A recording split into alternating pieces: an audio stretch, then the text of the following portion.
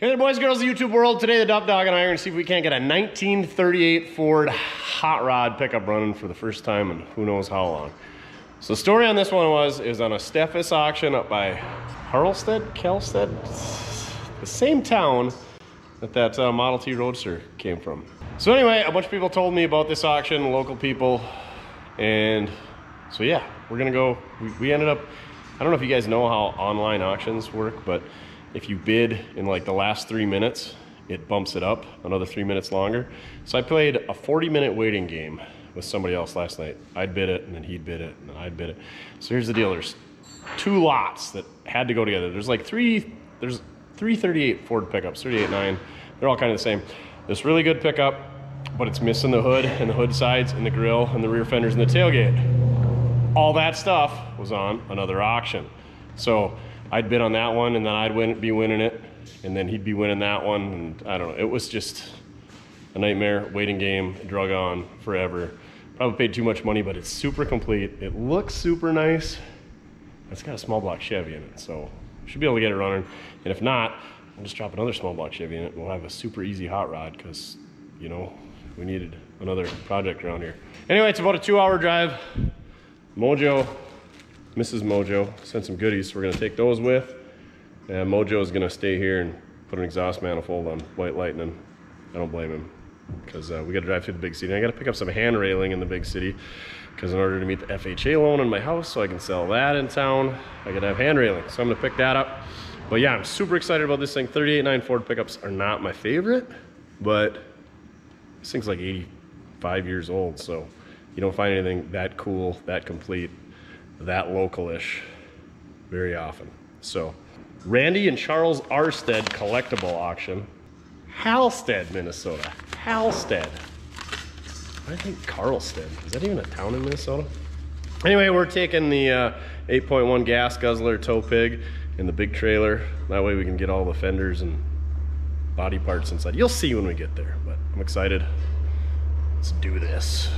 Well, we're about 2 miles away. Beet harvest is in full swing. There's beet trucks everywhere. And I forget what they call these beet loader, auger, combiner, harvester things coming down the road. And that thing takes up some real estate. So yeah, you get over here in the Red River Valley, there's some beets around. It's an Amity brand. I don't know what they call those things. But yeah, beets. It's a weird crop. That's where sugar comes from, Duff. I suppose that's why they call them sugar beets, but they top them, so they go mow them first like that, and then that thing comes and picks them out of the ground and dumps them in the truck, and I don't know. It's a weird deal. Then they drop them off in places like this. I don't know. I've never really watched. I'd like to drink beer and watch somebody harvest sugar beets sometime, but not today. We got junk to get. It's way different than combining corn or beans or wheat that we're used to. Whole different animal. All right, but a lot of people do part-time work driving truck for these guys and make a whole bunch of money. Never done it though. All right, we'll see you at a pickup hopefully in a couple of minutes. Leaves are changing. It's gorgeous up here. Yeah, believe it or not, we got trees around here. Who'd have thunk, Duff? It's flat for 100 million miles, so it looks like near the Red River Valley. Well, here we are. Nice little farmstead. Of course, this guy's right in the way where I gotta go, but at least he's got a tilt bed trailer, so maybe he'll make her quick. Oh, we can drive around in front of him. But yeah, a couple 38s, 9s, whatever. I think we checked the grills and they're 39s. Oh, there's that old Bobcat. It's like one of the first production made Bobcats. That one for like 4,000 bucks. Yeah, all kinds of good stuff. I think it's an old Studebaker 6x6 boom truck. Needs an engine. Oh, he's a blue plater. He knows what he's doing. It's gonna be rusty. All right, let's let that guy do his thing. I'll go show what else is here. These are something for, I don't know, pulling weeds or something in potatoes. Well, there's our fenders and hood sides and a couple odds and ends here. This is that neat old, I don't know, we call them three-wheelers, but clearly it's 4 little Wisconsin engines. Some weights at the back. Pretty crude.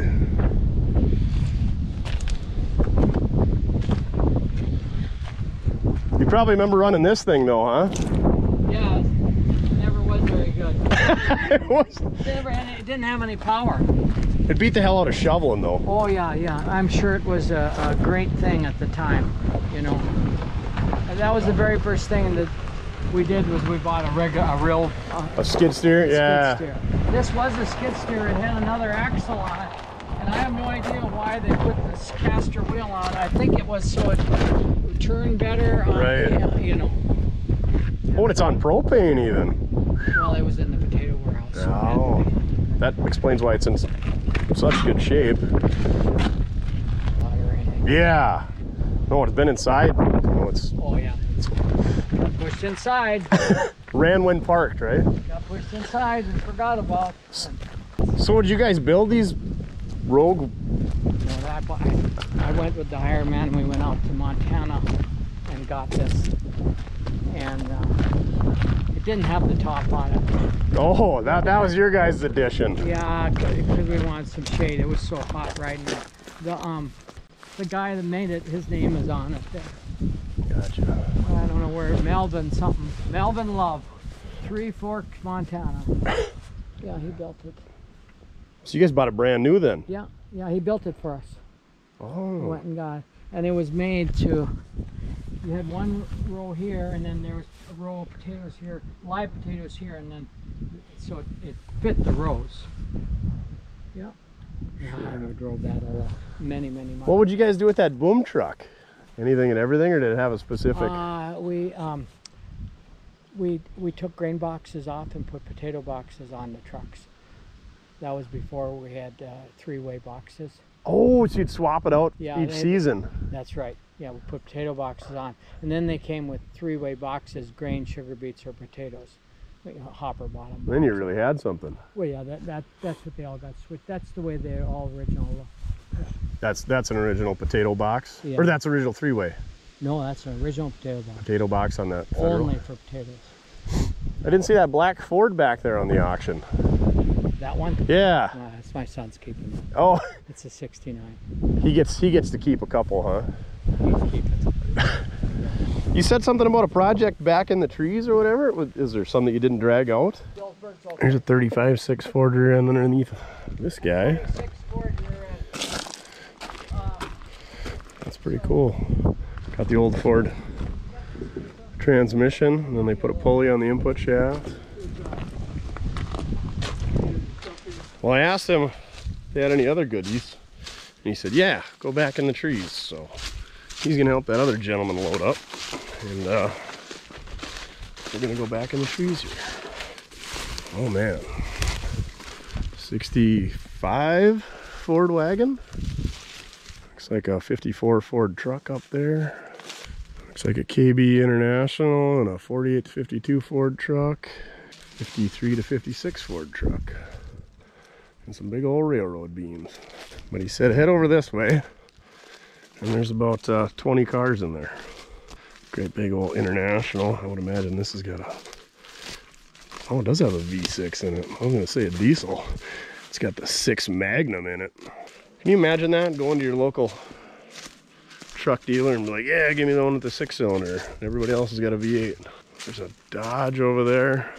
It's like a couple of Minneapolises and a Case. Looks like some Case harvesters. These guys must have been quite the operation. Volkswagen Beetle with a crane cam sticker in it. And sitting on a 51 or 52 Ford pickup. Looks like it's all there, the pickup is. Looks like a 54 Ford car. 58 Ford wagon. Oh, that's cool. She's grown in pretty good though. Looks like an early 50s, late 40s Dodge sedan, maybe Plymouth. International truck. A couple of Is that a Cadillac? No, it's Plymouth.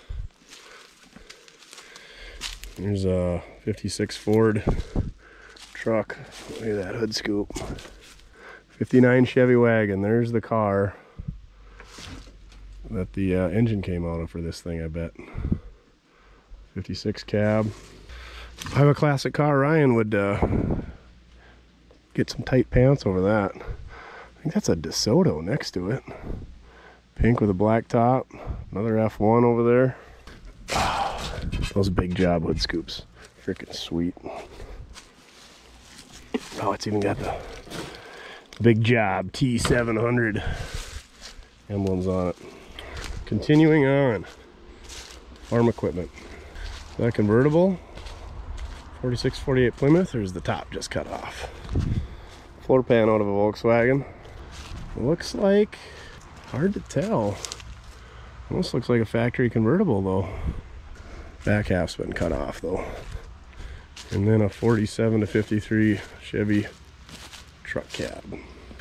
That's some pretty cool stuff here. We'll have to see if we can't strike up a deal and drag more stuff home. Just so we don't need. There's a lot of stuff back here. Holy buckets, you'd never know. No 34 Ford Roadsters. Oh, it's a 56 Ford. Way off. She's a Brookwood. Oh man, it's got to be a Victoria too. Because we already got one of those. And of course the roof is schmucked up. But it's actually got a lot of pieces that ours could use. All right, I think we saw, well, we definitely didn't see it all, but let's go get loaded up. Head her for the hills. Better show you these cars on the way back. 51, 52 truck, V8. I think it's a 48. That one's got a 6-cylinder in it. 46 to 48 Ford, 4-door sedan. That was sitting inside, obviously. Little Model A dune buggy deal. 3031, 51 or 52 Ford, 3/4 ton. And a cool old Dentside service truck. Things actually pretty nice. Then there was that 56 truck over there and a GMC truck, and the Ford cab over was pretty neat. Went pretty reasonable too. I wonder what kind of goodies they threw away. Looks like the old welder got scrapped. Hello boy. Last I saw was at like 700 bucks.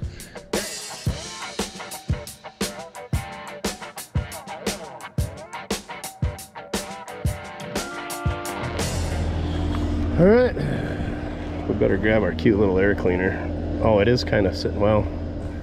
So here's the deal, guys. I got a bunch of the information from the gentleman who owned it. So while we're loading this thing up, Chin's gonna overlay what that guy told us about this thing, who we got it from, and the history on it while we're loading this thing up. Because it should go pretty quick. And it's better than music. Listen to old timers tell us the history of this. It came from, the guy owned it. His name was Melvin Davison. And I think it was his main farm pickup. Okay. And then my dad brought it home, and it was sitting here when I got home from school. And so I drove it around for a while. I was running a trap line at that time, and so but it, you know, it had a flathead head. There was no heater, and it was, yeah, it wasn't very good. And then so then I started working on it when I was about 16, because it had something to do. So it's got I think it's got a 283 in it, and I can't remember if I bored it or not.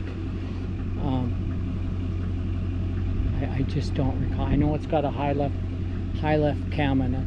Okay. I just can't remember. You don't. What you got the engine out of? Do you remember? Or you just bought it from somebody? 59 Chevrolet. Okay, yeah. So it's a 283 then. Yeah, it was 283. All right. Did you ever get it going, or? Oh yeah, I drove it. Yeah. You had a lot of fun in her then. Yeah, yeah. But it just gotcha. Never got. Went to college. I just never got back to it. Yeah.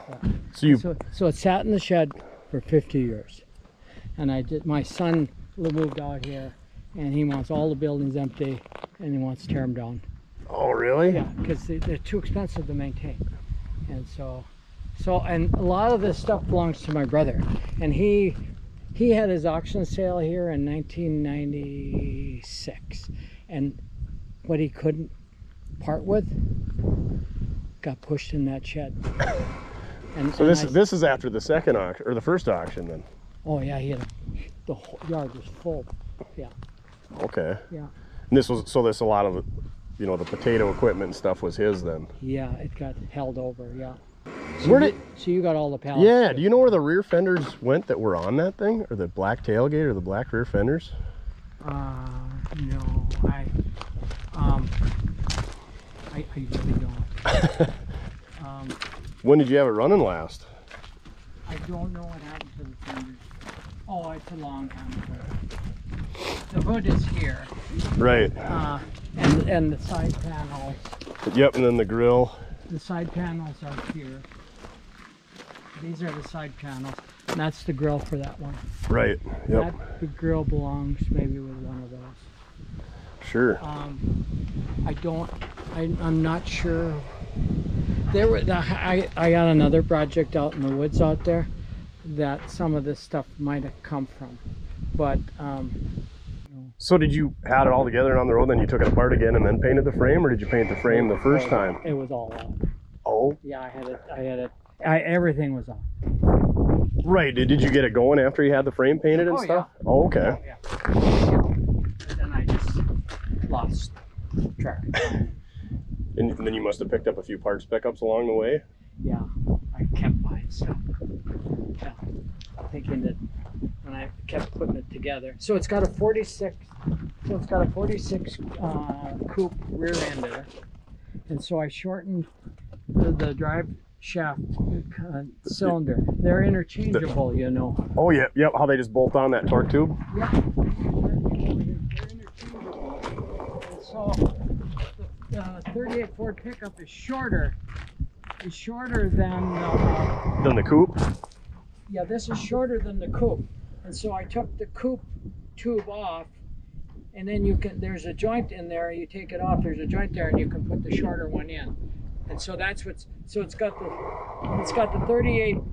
There was a guy that was working for us that was an old timer, and he knew all this stuff. Sure. And so that's what's in there, and I don't know what happened to the. Do you put the 46 rear end in it to get the smaller bolt pattern for the different wheels, or? I wanted to have something that I could.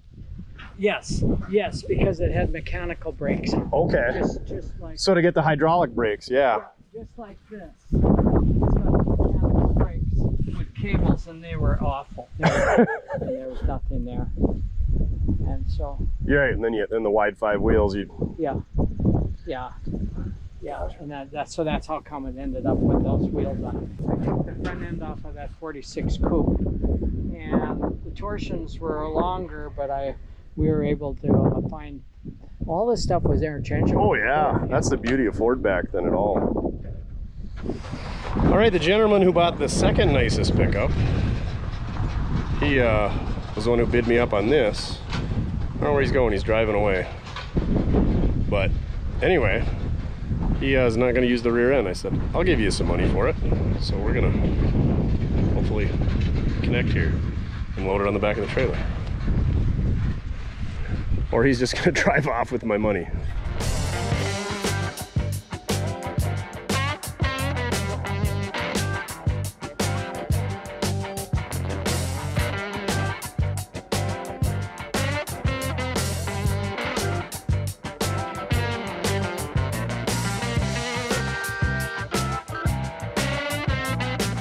We got back late last night. Looks like everything stayed on the trailer. Duff made sure it was all tied down real good. We got a flat tire, tried pumping it up. It's not taking air, and you know how much I hate that. So we'll just, since it's up high, easy to get at, we're gonna jack that thing up and check out the tube, and either put a new tube in it or patch the tube, and then we'll roll her off the trailer, put her on the hoist, and we'll take a look at this hot rod 1938 Ford. Duff's just prowling the old tow pig. I think he enjoys the road trips more than anything. No, you're not gonna suck start that 8.1. Ain't gonna do it. Too much compressions. It's windy out there. The old Goonie, never say die or never say never. Goonies never say die. Flag's really whipping in the wind today.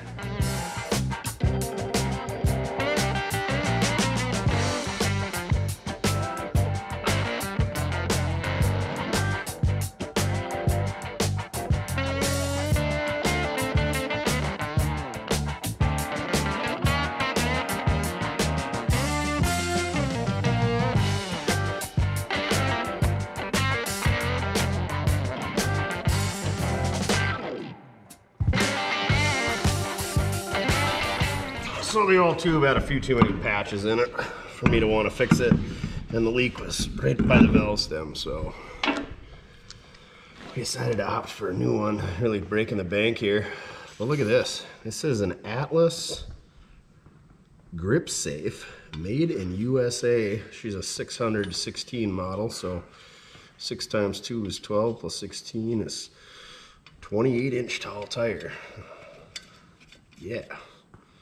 Made in USA. Everything, all the tires these days are Vietnam, Korea, or Brazil, or Thailand. USA tires are pretty hard to find anymore. USA anything is hard to find anymore. Alright. Hey, it even rolls. So that's the beauty of storing things with tires that hold air in them. Keeps the brakes and everything out of the dirt. And I don't know if this thing was in a concrete floor building or not, but when you keep it out of the dirt, the brakes don't get seized up, the bearings don't get seized up, the oil pan doesn't rust out, and then they roll. Real good stuff, because we always like our stuff to roll. Doesn't matter how hot garbagey it looks, but wheels and tires and stance make or break them. And if you got something sitting cattywampus, whatever you want to call it, because you got a flat tire in one corner, it looks like hot garbage. Or if it's all 4 tires, or heaven forbid if it's sitting on blocks, you know. The neighbors love looking at stuff like that. I'm glad we don't have neighbors. All right, let's get this thing unloaded and get her on the lift. Check out the bottom side. Go from there.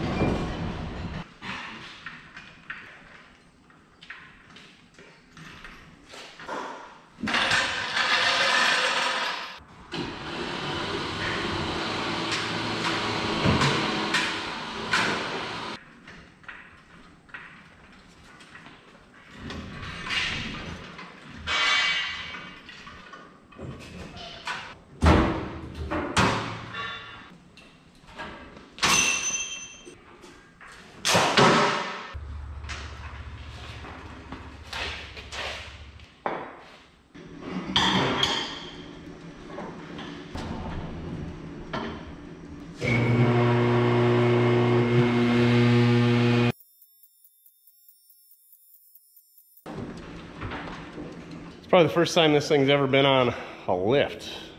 Who knows? Maybe they had like one of those single post ones in the concrete back in the day that was powered by air that they used like a broomstick to prop in place to hold it up so it didn't fall on your head. Yeah, those things are sketchy, but they beat laying on your back. It's not very often we take a look at the bottom side before we take a look at the top side, but we're mixing it up around here, you know? I like to keep you guessing. So I did notice this when I was tying it down. They added on these tube shocks. There should be a friction shock that clamps on to that ball right there and then came off the frame and had like a lever arm. But anyway, those didn't work real great, and then they'd get stiff and they would break, and then they were no good. So somebody, I don't know if they had a kit or what was going on here. It looks like that boss was already there. I don't know what that would have been for, but anyway, what they did is they mounted a tube shock to it in what I would call upside down, and then they welded a tab up here, but unfortunately they cut this lip off. They did that after the frame was painted red, but you could see by the angle that that thing was going up and down from full extension to full collapse in that suspension. That thing's probably going to move about 3/4 of an inch, so they were not doing much, but at least we'll gain a nice collection of 1/2-inch washers out of the deal. I don't know if you heard, but this gentleman said that they got this thing from his dad, bought it from the neighbor. I think he said his name was Vernon, and got it for 60 bucks. So they came out all right on this deal. investment, but 60 bucks back in the probably 1960s or 50s was a lot more than it is now, because inflation isn't real. Anyway, I guess they bombed it around with it for a flathead a little bit, and then they did what you see here, and he said, yeah, you had it running. So I guess they probably had it all apart, painted it red. They put brakes off of 46 Fords, so they got rid of the wide 5 brakes, and they got rid of the ugly cable mechanical brakes and went to hydraulics. So yeah, and then they got an adapter for the small block. Small block's out of a 59 Chevy station wagon, and he couldn't remember if it was rebuilt or not, but I guess it's got a big cam in it, so she's a real hot rod. All right, continuing on. So we got our banjo rear end, typical banjo. It's all greasy, but that just means it's got fluid in it, so I like that. Like I said, hydraulic backing plates. I don't know if they put the whole, I think he said they put the whole rear end in here. Looks like they might even put bushings in there. Usually those are all hoisted. Yeah, these frames, it's really common for them to rot out right in here. Dirt comes up in here, gets between these 2 layers of metal, this guy and this outside one, and they rot out. So super solid there. It's always worse on the passenger side. Yeah, you can see it. The rust just barely peeking through, and you can see it splitting here. This isn't bad, but we should probably get a pressure washer and clean all that dirt and stuff out of there before it gets any worse. And then I think he said they used the torque tube off the pickup because the 46 car would have been a different length. Looks like we got ourselves a little electric, I mean a ginormous clickety-clack electric fuel pump. I think you got to run that because he's got Hurst engine mounts, and those Hurst engine mounts go where the mechanical fuel pump would be. So you got to run one of these guys, typically. I'm guessing there was more exhaust at one point. Exhaust looks like it's in good shape, what's there. But she would have been loud. There's nothing on the other side. He did say he went off to college, and that's, you know, probably when this project came apart the second time. You know, he had it all together and running allegedly, and he probably took it all apart and was going to do it up better. And then college and jobs and kids and life got in the way. So that's where we came in. So it looks like they welded a little tab here for the hydraulic brake hose, and they made this bracket here for the hydraulic brakes, and they got this little linkage here coming off of the pedal, which really, the way to do it right, the old-fashioned way, is you get a set of pedals out of a 39, which is got hydraulic brakes. This is the last year of the mechanical brakes, and that should just pretty much bolt right in, and then you could bolt this same master cylinder on there, and then you don't have to have all this stuff. But we'll see, maybe that stuff will work just fine. Probably gonna need some new hoses and wheel cylinders and tires, everything rubber related, fuel hoses and that type of stuff. He's got a little fuel tank mounted in the bed. The original tank would have been behind the rear axle there. It's got an adapter here that goes from the small block Chevy to the, well, I guess it would be the 38 Ford transmission, unless you use a different one on there. I don't know if I can see the manufacturer, anything on there. Oh man, she's got an old Hastings spin-on filter. This 59 would have been a cartridge style, so it's got the aluminum adapter in there to go a spin-on style. So that's pretty cool stuff. I can't see who the adapter manufacturers. Maybe we'll be able to see it from the top. Also noted this when I was tying it down. That oil pan must have got in the way of his drag link, so they sectioned that oil pan and slid her up, and it looks like it was all gas welded together. It even looks like they gas welded it up there. So that's freaking awesome. It's cool seeing that stuff. And then they made their own plate for the adapter to keep all the crumb out of there. It is a later block. It does have the mounting brackets for ears on the side of the block. I think the earlier ones, like 55 to 57, only have the front mounts. They don't have these 3 bosses there. You can see the block off plate for the fuel pump. Nice thin aluminum one. That's pretty neat as well. That's pretty neat. Cross steer, they went to that in 35, and then that's when they went to the spring in front of the axle in 35 as well. I don't know what these spring wrap doohickeys are all about. I've never seen one with a grease zerk on it before. I don't know if that's factory or aftermarket, but is what it is. We got ourselves some coilover shocks. They did a pretty nice job of making these shock mounts. Yeah, it's kind of crude mounted to the axle, but up top it ain't so bad. Again, hydraulic brakes up front. It looks like they're using, yeah, that's the 46 spindles. I wonder if they use the whole axle out of the 46 car. But yeah, those are 46 or 42 to 48 Ford spindles and brakes and everything, which they could have adapted it to the other spindles, I believe. There's the Hurst engine mount. Usually they're stamped Hurst right in one of those spots. And then some of these Hursts, you had to have this little horseshoe adapter to space them up just a little bit. We got those. I'm guessing you got them out of some catalog back in the day. Flexi hose. Not excited about that. It looks like somebody punched our radiator there. That doesn't look like the stock radiator. Well, clearly, because it would have 2 outlets on the bottom for flathead.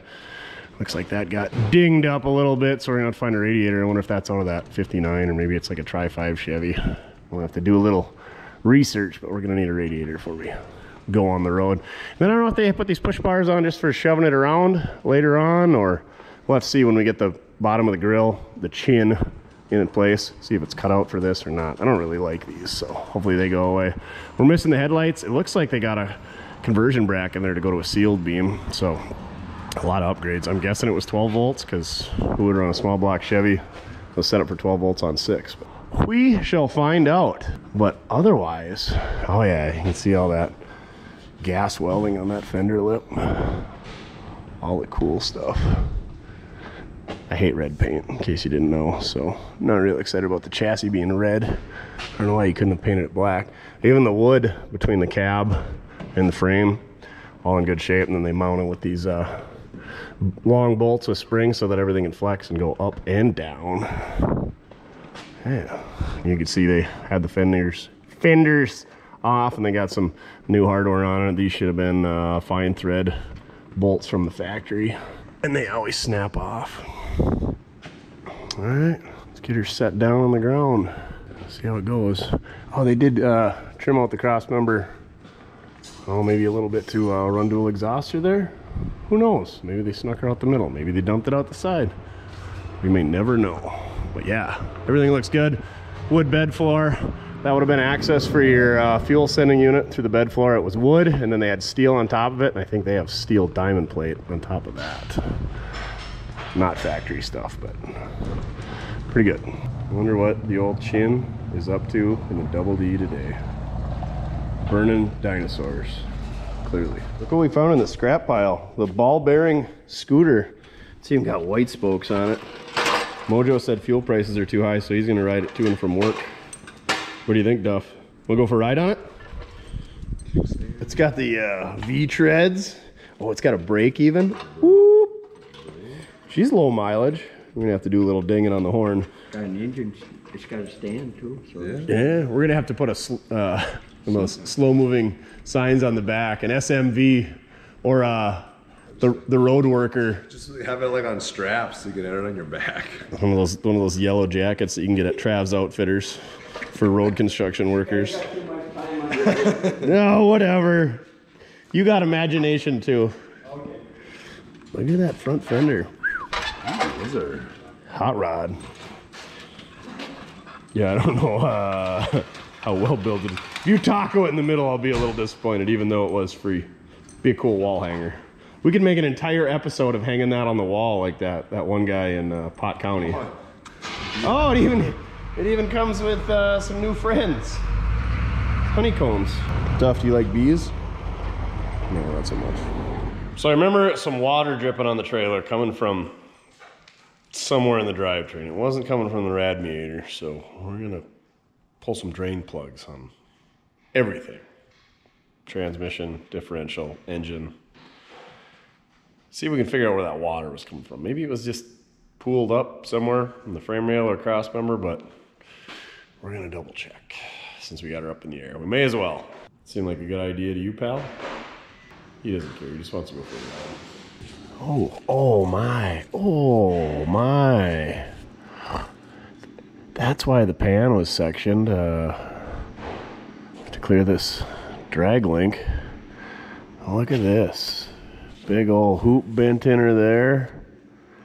And then they got that huge bend in the tie rod end. I do not like that. Wowza.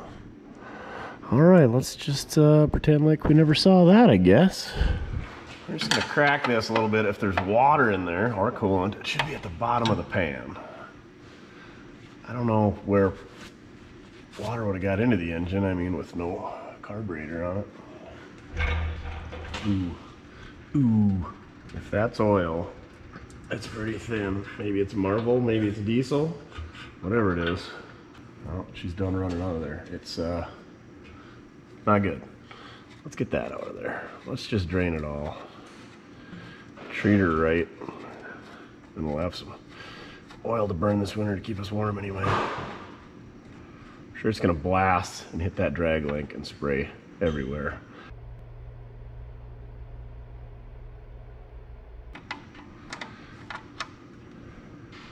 Oh, it actually looks really, really clean.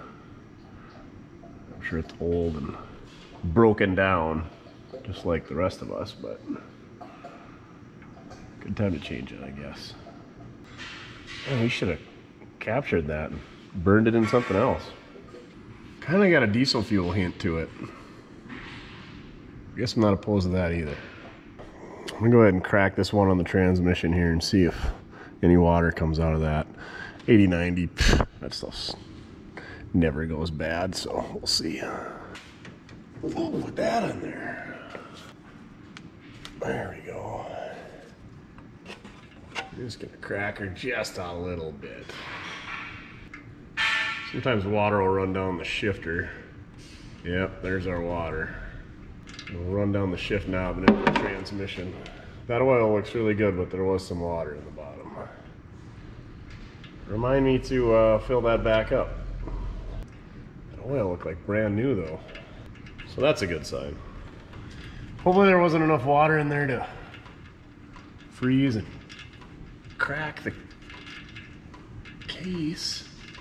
I don't know. I hope not. Put a little pipe dope on there so hopefully she don't leak. Because I hate leaks. Puddles on my freaking shop floor almost as much as I do flat tires. Problem is, everything in the freaking fleet leaks. Alright, let's go back to the old Diffie. So for this guy, I think we just need a 3/8 ratchet. There's your fill, and there's your drain. Now if I were a betting man, I bet this has got brand new 80/90 in it as well. Hopefully no water runs out. Not there yet. Oh. Yep, we got water. God dang it. Ooh. Ooh, that was some real muddy stuff in there at the bottom too. Probably a good thing we're changing this. Oh, you nasty. Oh, that's nasty. Again, it looks like really fresh oil, but I think there was just some sludge sitting at the bottom. A lot of times on these banjos, the axle tubes here, or on any axle actually, but these banjo axle tubes are welded on the top side. It's flat metal that's rolled and then it's welded on the top. When they get full of water, it'll split that weld, and that's actually that 39 Partser axle that we bought from that other gentleman from the auction. That thing is split because it's been filled full of water, unfortunately. So there's definitely some water in the drivetrain of this thing. All right, go to your home. There you go. Are you too good for your home? Answer me! Maybe that plug doesn't go there? Are they different? Shouldn't be. Oh, for cheese and rice. Yeah, because why wouldn't it drop into the bucket? Stupid stuff like this is the reason I drink. Don't worry though, I don't have to reach into the icky abyss. I got my magnetic screwdriver that's gonna dive in there. Get yours at mortske.com. Got it. Usually in instances like this, I get some lighter oil and I'll run it in there for, you know, an oil change and then flush it out just to kind of, you know, douche the other crud out of there. When your situation down south makes him breathe through his mouth. Summer's Eve. Douche. But pretty clean will clean it out of there, right? Oh yeah. All the nastiness. Come on now, don't get in my eye. It's like after eating Taco Bell for 3 days straight. Okay, good enough for the girls we go with.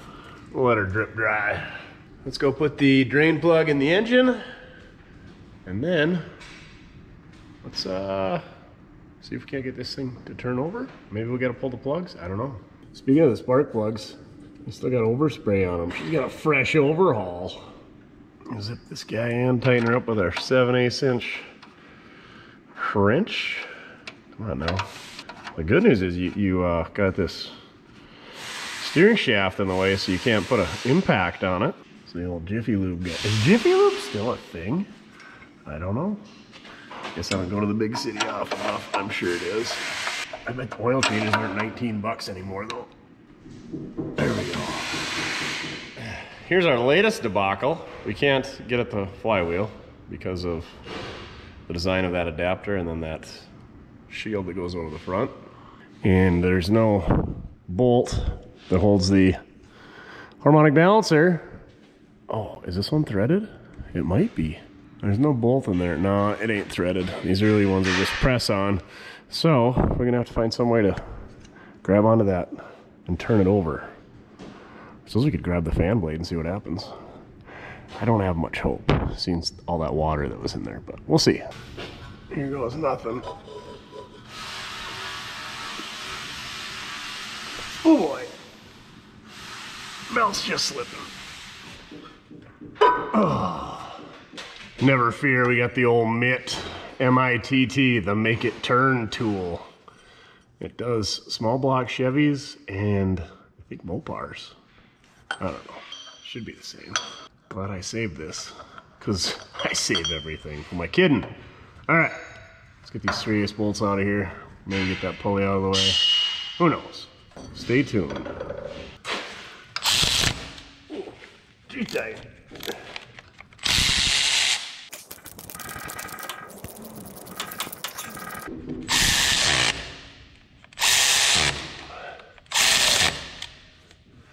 Somebody cross-thread this one or what?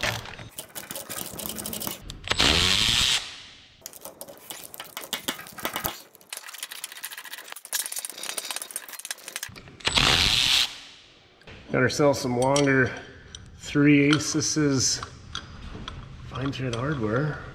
Since the old MITT's a little bit thicker than the stock short water pump pulley. Sprayed some looby-dooby in there. Oil, of course. And of course, this hole isn't drilled perfectly because we don't do anything perfect around here.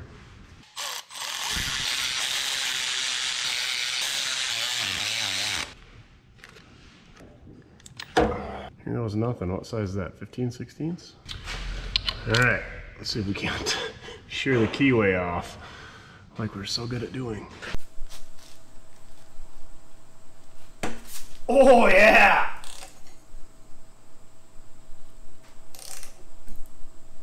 Oh no. Just turn, oh yeah. I like it. I like it a lot. I like it a lot. We're not fighting it, so no need for lube yet. We're going in dry. Heck yeah. I think we got ourselves a winner.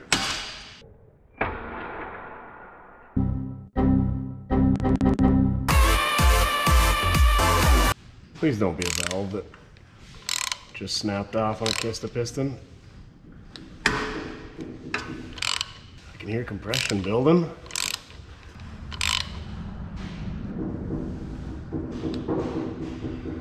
Let's go backwards. I think we're golden, kids. I didn't hear too many strange noises. We might be spinning a filter on. Priming an oil pump. How about that? How about that? Gotta love small block Chevys. And you gotta love stuff that was stored inside. They said this thing sat in that barn ever since they gave up on the project 40 years ago. Heck yeah. I'm gonna go grab a filter. I think we'll grab a B6 Baldwin, because we got a whole gross of them. I'm not really sure here, but when we pull this filter off, if it's not plumb full of oil, it might tell us that this thing was never actually fired up after it was set back together. They could have Unless they dumped it in and filled it all the way to the top. Oh, for cheese on rice. I hate to even damage that filter because it's so cool with the old Hastings guy on it. But she's on there real good. And there's not a lot of real estate. It's tight to this bell housing. And if we got to punch a hole in it with a screwdriver, we're not going to know how much oil was in there, because it's all going to drain out. Well, we didn't damage it too much to get a socket on. There we go. Conveniently, it's the same socket as I use on my 5.9 Cummins.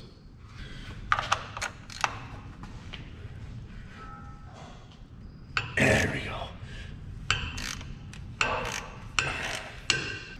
Because I'm thinking if it didn't run, it shouldn't be full to the brim. And obviously there's no way that this, that was probably run. She's full to the brim, but look at how clean that stuff is. It's like brand new. You know, that golden goodness. No doubt that oil came from a cardboard jar. Yeah, there's a little bit of residue in there on that filter, so I'm guessing it was run. Got our Baldwin B6 full of some new mystery oil. Not actual Marvel mystery oil, but some bulk something or other, I don't know. Nice red filter, matches our nice red frame and engine. There we go. Good enough. I suppose we should fill this rear end and transmission, because even if we don't get this thing running with this engine, we'll put a different one in it. So let's do that. Good call, Duff. Put the drain plug in first. I'd move the bucket out of the way so I don't drop it in there, but I feel like we're gonna need it there for when we start filling and we get it overflowing. You know, just plan it ahead. Sometimes laziness pays off. Usually not, though. Procrastinators unite. Tomorrow.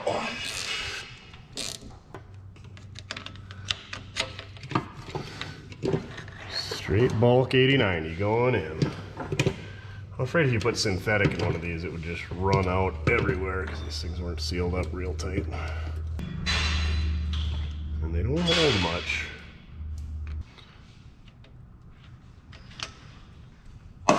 Missed the bucket at least. Some more worthless knowledge. You can grease the leaf spring right in the center here. There's one on the side. And the torque tube has got, it's kind of like a hanger bearing in the middle here that you're supposed to grease as well, that I'm sure probably hasn't been greased in many, many miles when it was still on the road, because nobody ever did. All right, let's pull our fuel plug out up here. Get the transmission topped off with the same 80/90.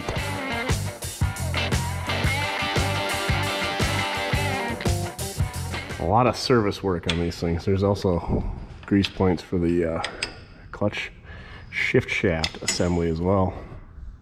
And you're supposed to put corn head grease in the old steering box up there.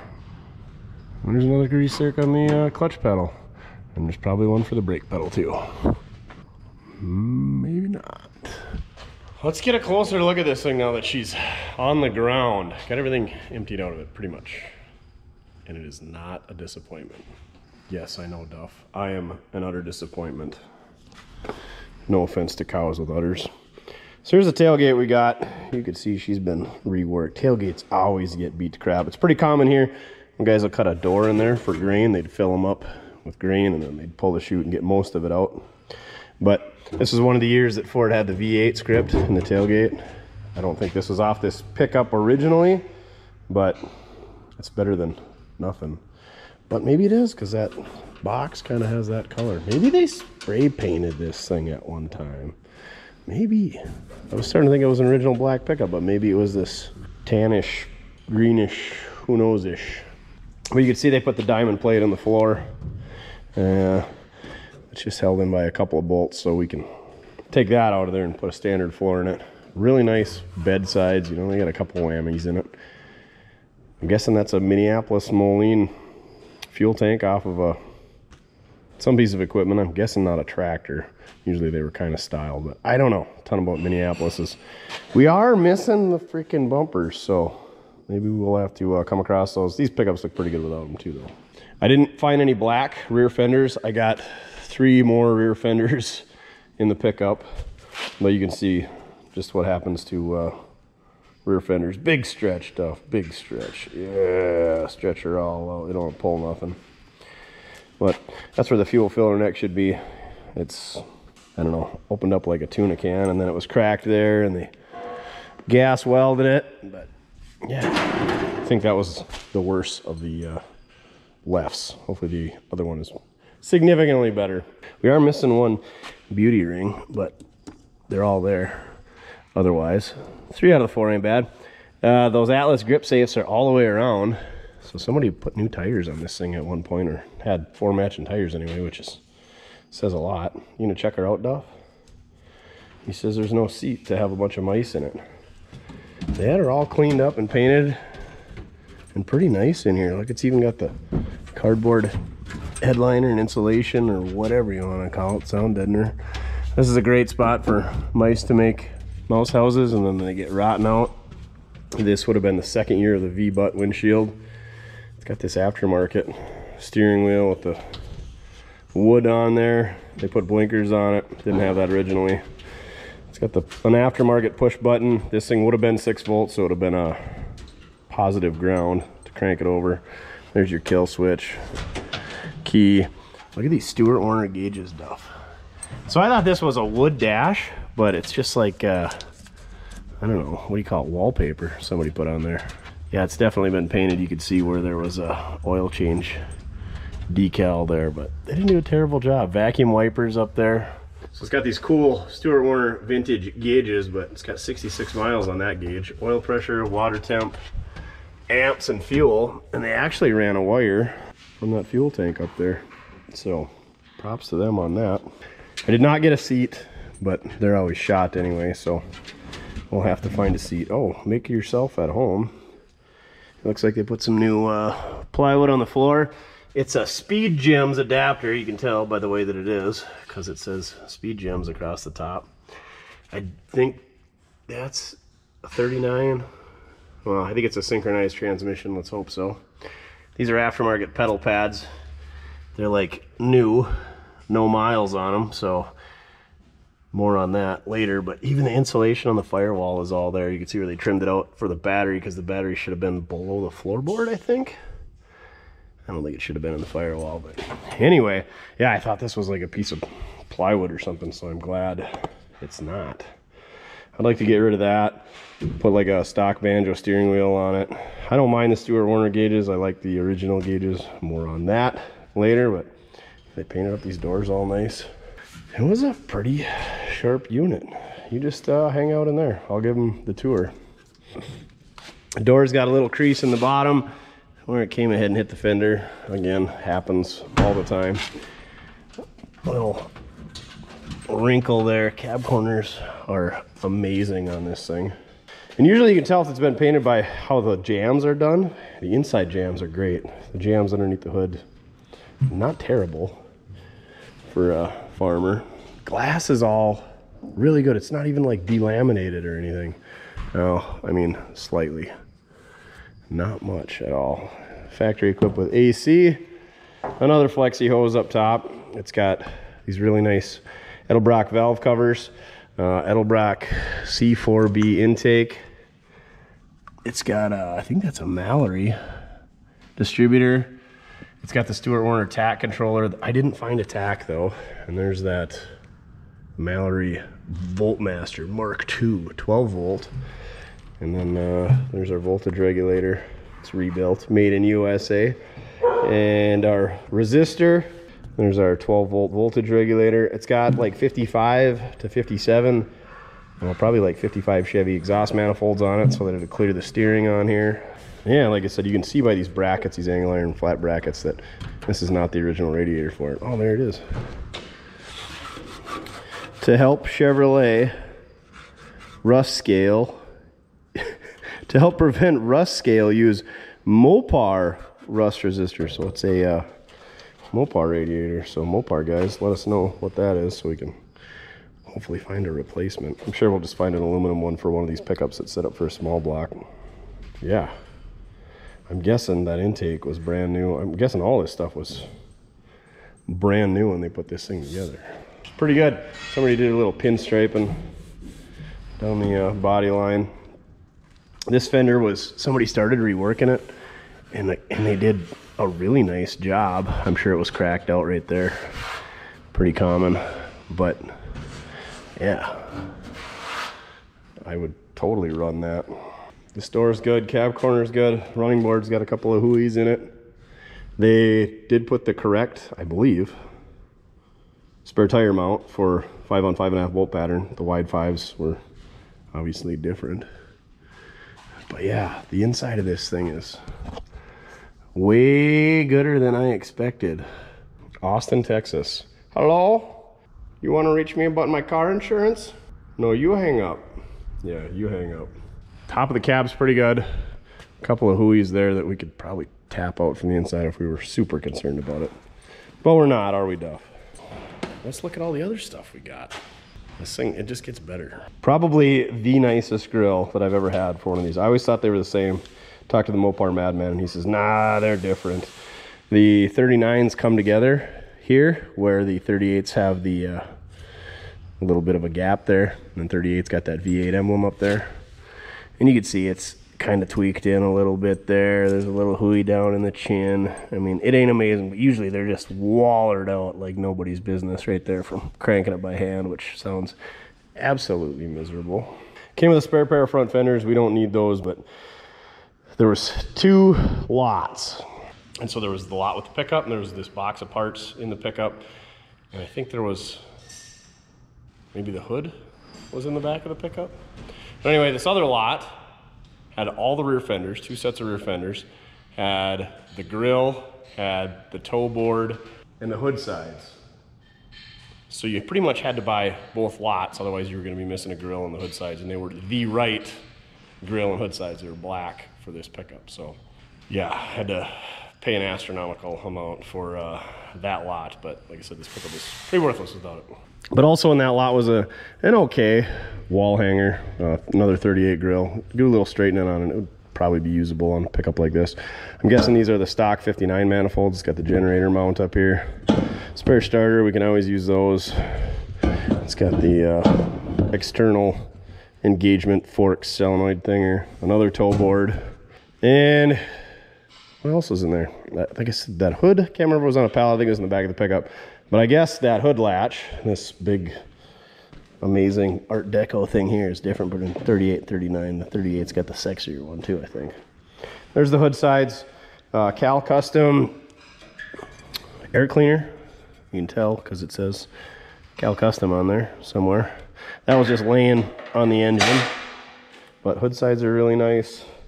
There's the tow board, really nice. The transmission pan was also on a pallet. Pretty good shape. They did a little torch in there for some clearance of some sort. Like I said, I picked that up out of the scrap pile, the old ball bearing scooter. That'll be a cool wall hanger. And we got some gaskets. This was a TRW 50021 oil pump, and I was looking at the destructions for it. And it says, some forecourt pans may have to be pounded out, or even a hole cut and a larger piece welded in order to give proper clearance to the pump. So, printed in USA.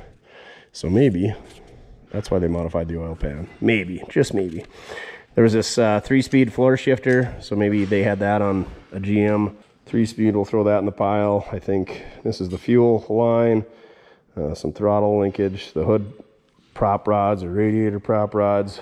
I'm guessing this is the original Delco distributor. They have it gutted, so maybe they were using that to prime the engine. But look at this, thermostat housing. And then you're like, oh, what's this? Sure enough, same bolt pattern. So I'm guessing they were using this for their top radiator hose at one point. There's the stock brake and clutch pedal pads. Here's what they must have had for a block off plate on the fuel pump at one time, just some homemade piece. Here's the headlight insert. So I guess they did not have halogen style in there. There's the fuel filler neck. Not sure what these guys are. Comment down below if you know. But clearly, the red paint, they were for this pickup. A couple of floats. And here's the gauges. Look at how nice they are. And they didn't even cut that line. They even left the speedometer cable as well. 55,927 miles on Victor. Is that what we're calling this thing? I don't know. There's the glove box. Yeah, a lot of good pieces. Pretty much everything we need. Like I said, there's 3 fenders and a couple of trinkets still in the Suburban. I think I found a headlight in the scrap pile as well. But let's get some oil in this thing. Let's get the valve covers off, get the distributor out, and get this thing primed up so we're ready to crank her over. Yeah, I think it's gonna crank, because look at this. Battery cables are both there, and look at all this wiring. It's all different colors. Usually the old farm boys were all red or all black or blue. There is some wire nuts on the inside, I noticed, but not too bad. We might actually just drop a standard distributor in it, because I don't know how this Mallory box works, or if it even will work, or what. Let's see if we can get some oil pressure first. So let's pull these valve covers off, see what it looks like inside there, get that distributor out, and go from there. Maybe we'll decode this thing, but I'm pretty sure it's a 59 engine, like that previous owner told us. We shall see. You know it's old school. It's got all the flat screws, and they put the gaskets underneath them. I hate flat screws though. Oh, that one came out at least. Eastwood makes these nut buster, screw buster things. I don't know what they are, but they are great for screws that fight you. Come on, work for me now.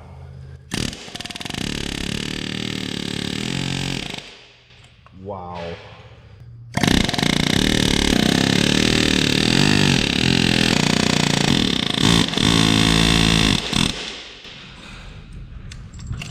Oops. Gave her too much. Son of a biscuit. So what happens when you try to run it left-handed?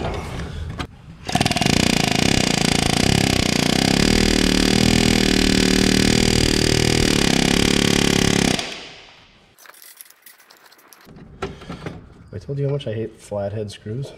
Oh, for cheese and rice. What are we gonna do now?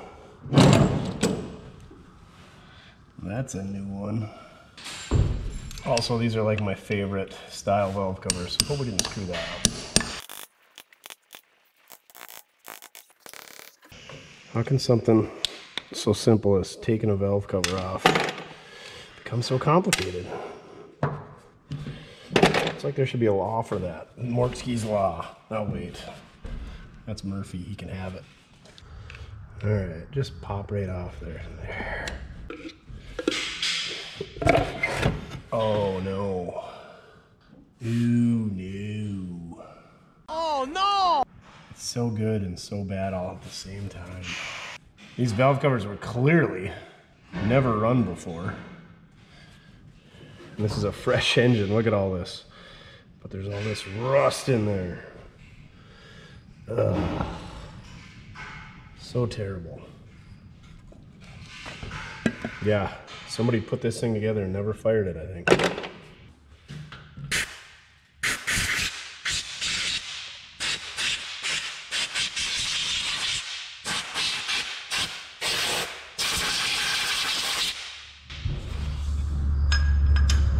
Well, that guy's stuck.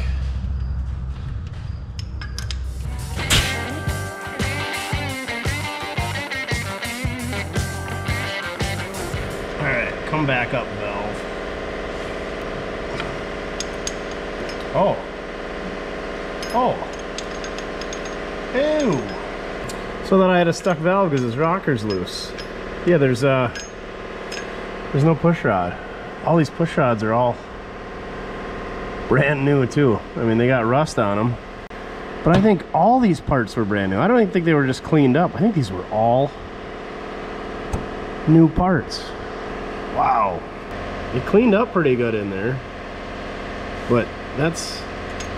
why is it missing a push rod?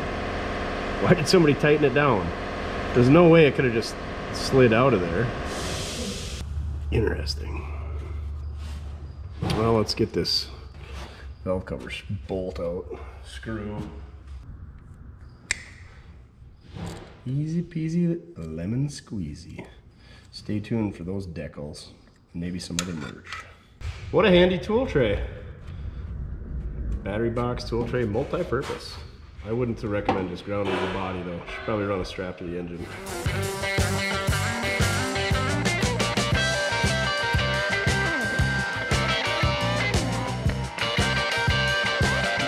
Yeah, that tool is an absolute lifesaver.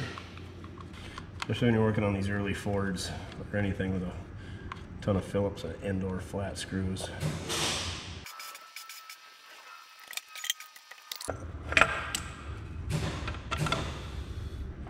At least all the push rods are on this side.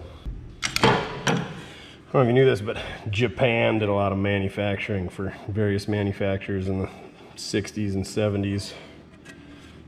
Edelbrock was one of them. He's even got the red high tack in here yet.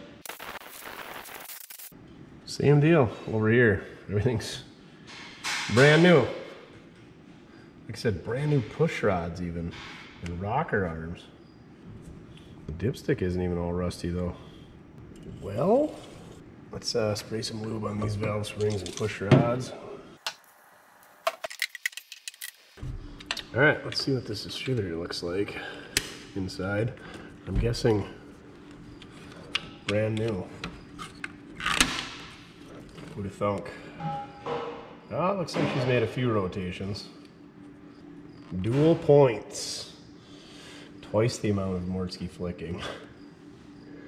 All right, let's pull that distributor out of there and see if we can get some oil pressure. Maybe? Is that a terrible idea? I don't know. We'll find out. I finally figured out what this thing is. That's the coil. If you ever got to replace the wire on her, I don't know what you do, but yeah, what an ugly thing. Maybe they work great. I don't know. If you've ever used a Mark II Mallory Voltmaster, let us know. Part number 28675. 309. Man, we're using some of our ignition wrenches, even the old 11/32, because I needed 2 of them. This silly stud wants to spin. There, take that, stud. Spinning stud. Well, it's got the clear plastic oil pressure line. I'm sure that's not brittle after 60 years.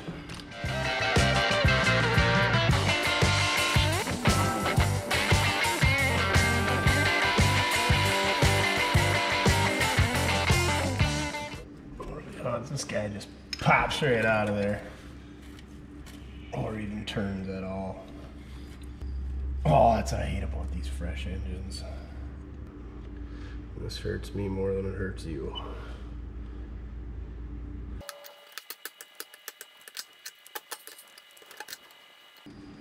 There we go. Still comes out easier than a 292 or FE Ford. Yeah, look at that. Brand freaking new underneath there. Never been run.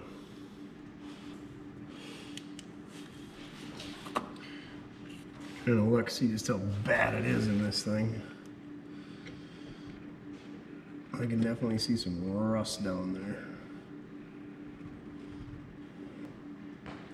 I need your expert opinion. Uh-oh.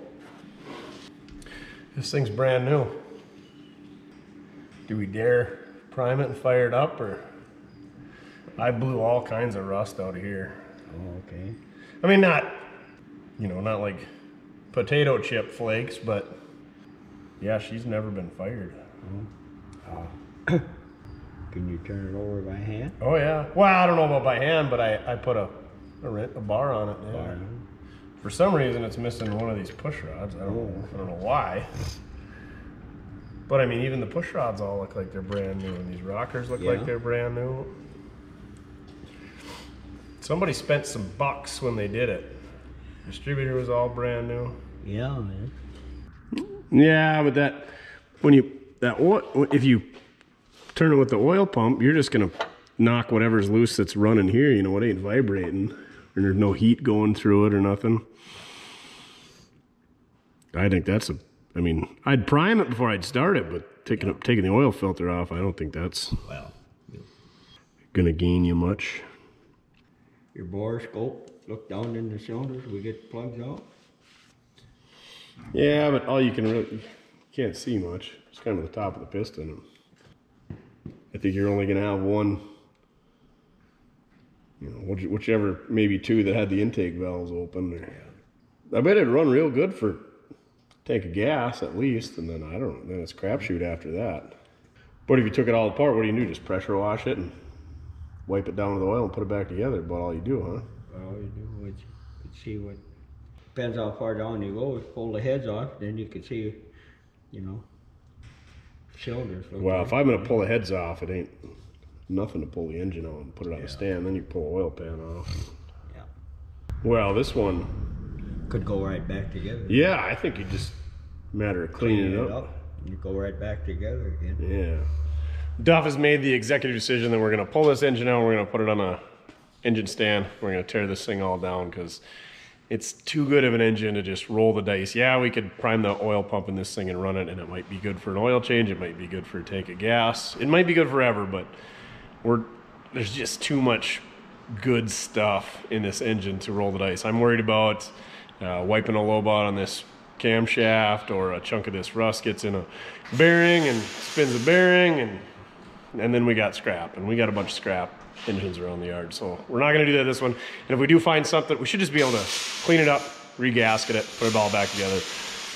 But if we can't, if we find something in it that we got to adjust or fix or buy parts, then we'll wait for parts. And I got another worn out old used 283 we can drop in here, or a 350, and carry on with our lives. But I just not feeling it and firing this thing up, so we're gonna do the right thing. We're gonna pull it all apart. We gotta find a radiator anyway and get rid of these flexi hoses and find a push rod. So let's just pull this thing out, put it in a run stand, engine stand, and do a little further investigation.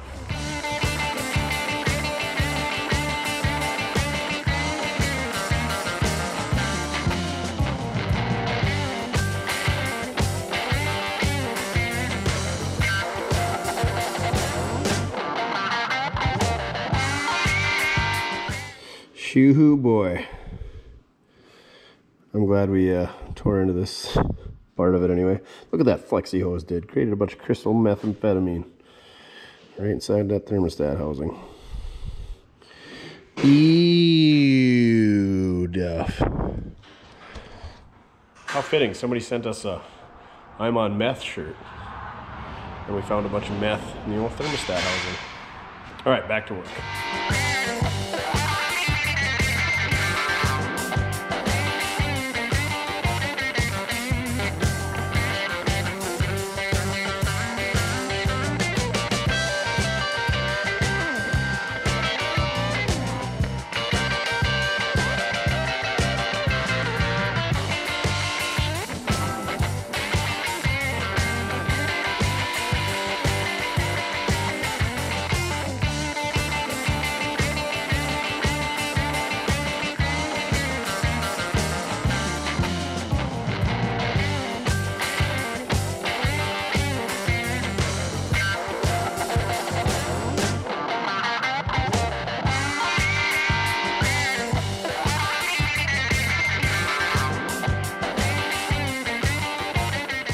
Duffers. We got all the stuff done on the top side, no thanks to you.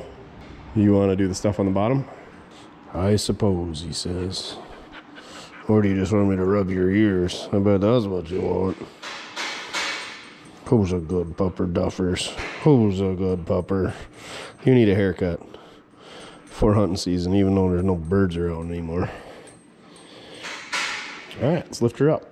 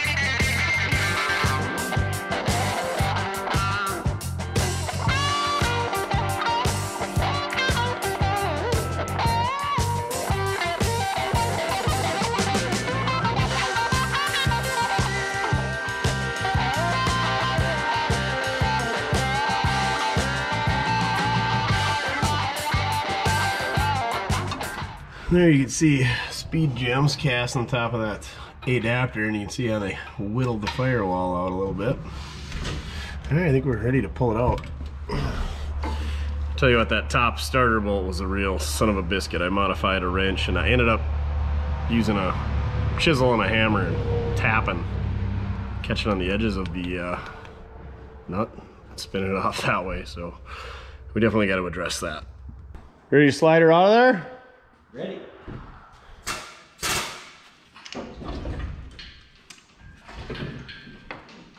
More? Yep, up.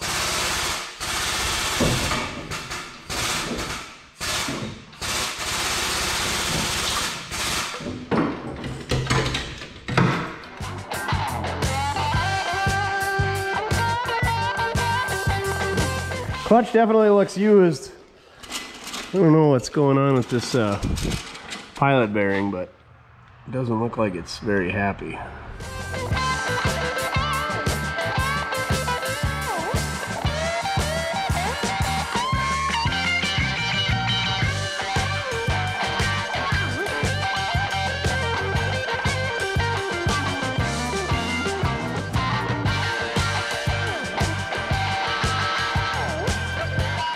One cookie left? Mm-hmm. Sound like you ate the second to last one. Mm-hmm. You're not gonna stick around to see what's behind door number 3 here? Mm-hmm.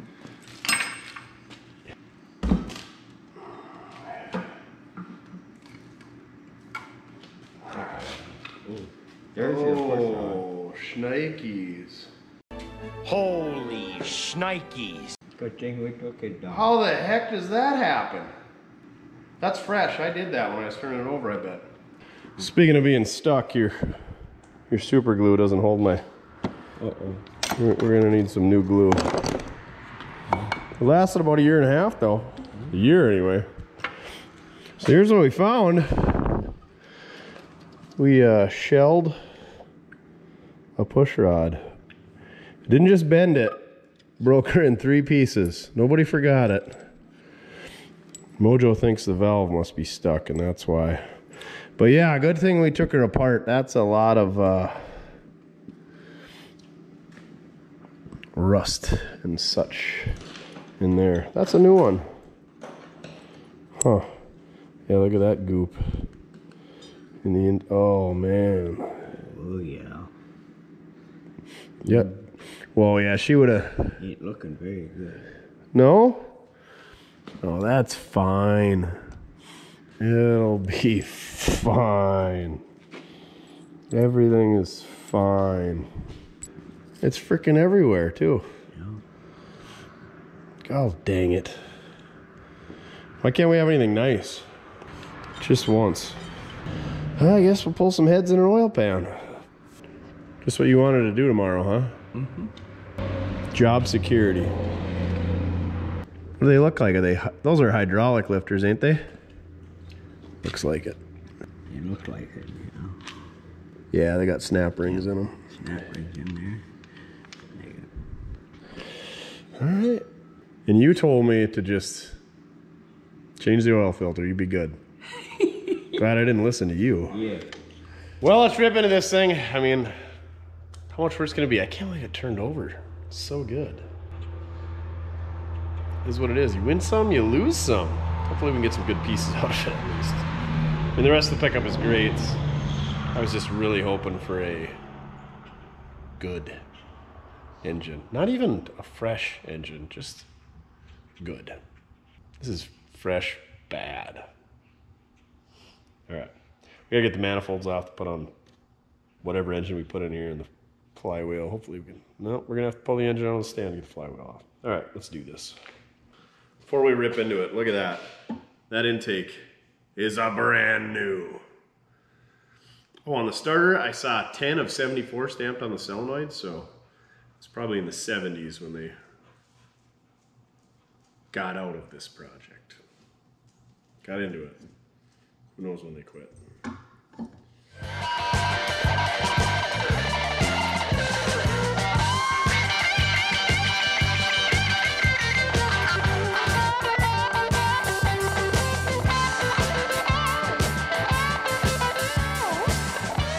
we get too deep in it. Look at all that mouse matter, hay and seeds and whatever in the exhaust parts. And there's some mouse crap in that intake port, water in that intake port, rust in that one, some dead flies in that one. This is the one that was broke off. Look at all those, I don't know if it's poop or flies or dead animals or what. Rust in that one, rust in that one. And then these are coolant passages completely plugged. This one, not quite, but yeah, bad things happen when you store stuff improperly. I don't think it would have mattered if this engine was new or not. This thing would probably have been shot with all the stuff that got in it, unfortunately. Let's pull some heads off.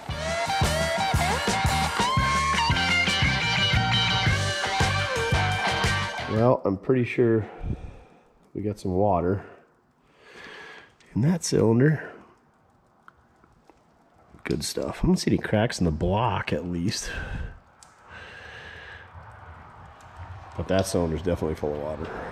Maybe not. How the heck was it turning over?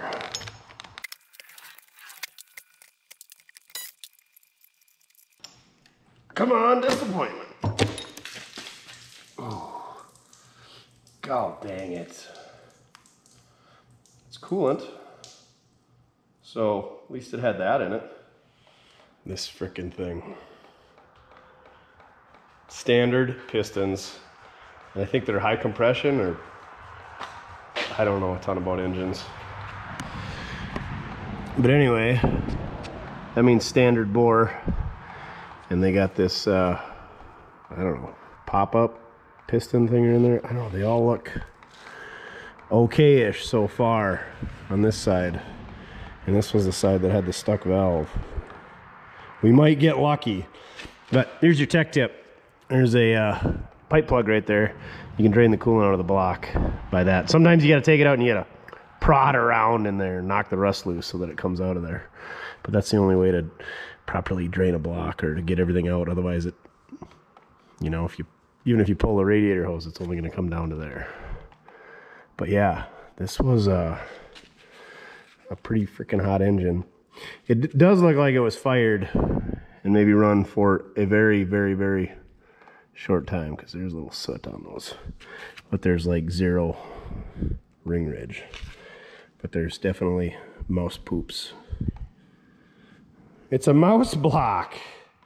You gotta laugh about stuff like this, because otherwise you just hate your life. While we're at it, let's look at the bottom of the head here. I mean, look at that freaking gasket. That is a fresh gasket. Well, let's see how the valves look once we get them out of there. Nothing super concerning. That valve is stuck open, you know, and that one was closed because nothing got into that cylinder. You can see the ones that got a bunch of humidity either through the intake or the exhaust. So yeah, we might be all right. What do you think, Duff? We've been driving the snot out of the old Blueser. That thing is so good, even with like only a windshield and one piece of side glass in it, isn't it? Yeah. Did you find more poop to roll in? Definitely. That is not a natural body color or odor of yours, you stinky dog. It's been a pretty good summer for poop, because all the snow last winter killed off all the animals around here, except for you, Duff. You survived laying on the couch in the heated shop. All right, let's drain a block. Sometimes these things are not very cooperative in coming out. Usually they're 9/16 hex, which is a lot easier to deal with than this stupid square. See, nothing came out. But you know what works great in this application? Your Screwed by Mortske Repair magnetic screwdriver, available at mortske.com. What I tell you, 60% of the time it works every time. 60% of the time, it works every time. That doesn't make sense. There's a little bit of a green hue to that stuff. There's a lot more coolant in a block than you would think. And those of you that have pulled an engine and rolled it around in your shop floor, No, because it seems like it drains forever and makes a real mess of your shaft. Kind of like this. Definitely want to tighten that back up, because if that rattled loose on you, that's going to be a bad day. Bad day going down the road losing all your coolant.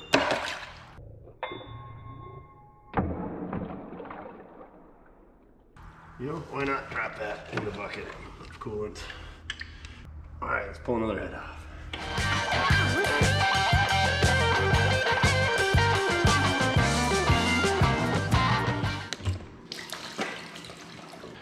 Remember I talked about how those plugs are a real pain in the behind? Yeah, this side still is, because we didn't get it out of there, but we rounded it off real good with the locking pliers.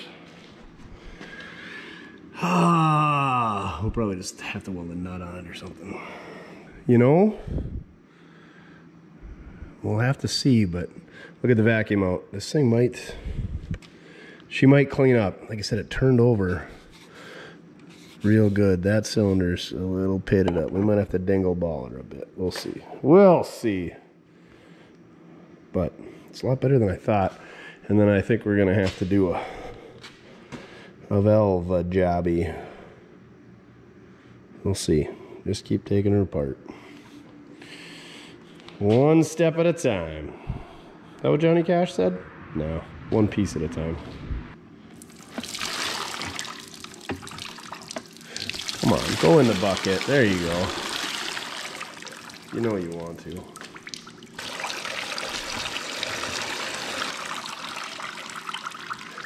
Another way to drain your block, just tip it on its side. Or upside down. That works too, I bet.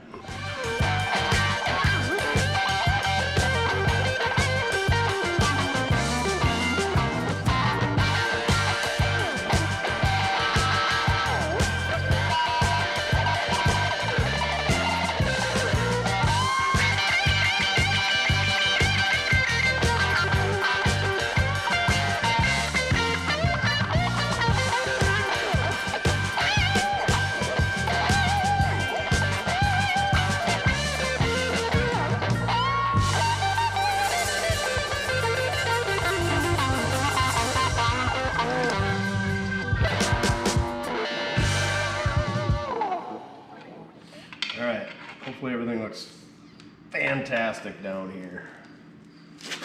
Fantastic, I see.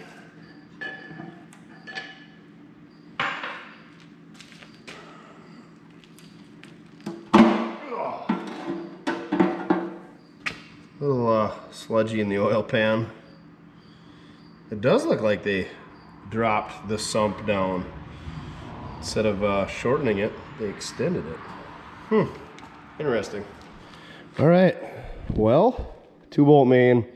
All 283s are 2-bolt main. Mojo says if there's grinding down here, that means it's been balanced. That's where they would take weight off. I don't know if these look like they've been balanced or not. That definitely looks like a new rod. Somebody replaced one of them. And then the crankshaft has been drilled there, and it looks like it's been welded up there, so maybe she's a balanced bottom end, but I'm guessing this is that high volume oil pump, and that's why they had to extend the oil pan. But I am not an engine guru by any means. I think we can maybe suck a little rust out of there. This looks really good down here. I am excited about that. Clean up that oil pan, put a new gasket, clean up that a bit. Yeah. Let's pull a harmonic balancer and pull that front timing cover off and see what it's got for a cam in it. See if we can get a identification out of it.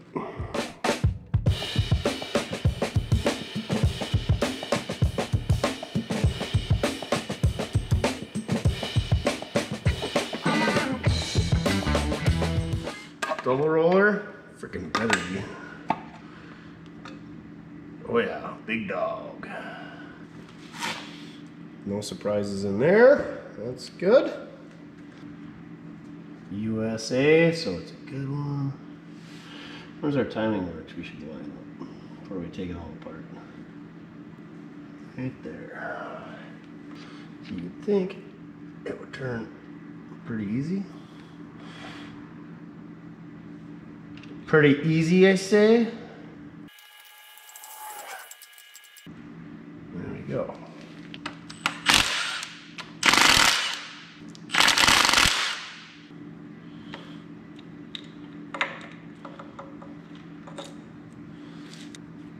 All right, it's marked 78. What the heck does that mean?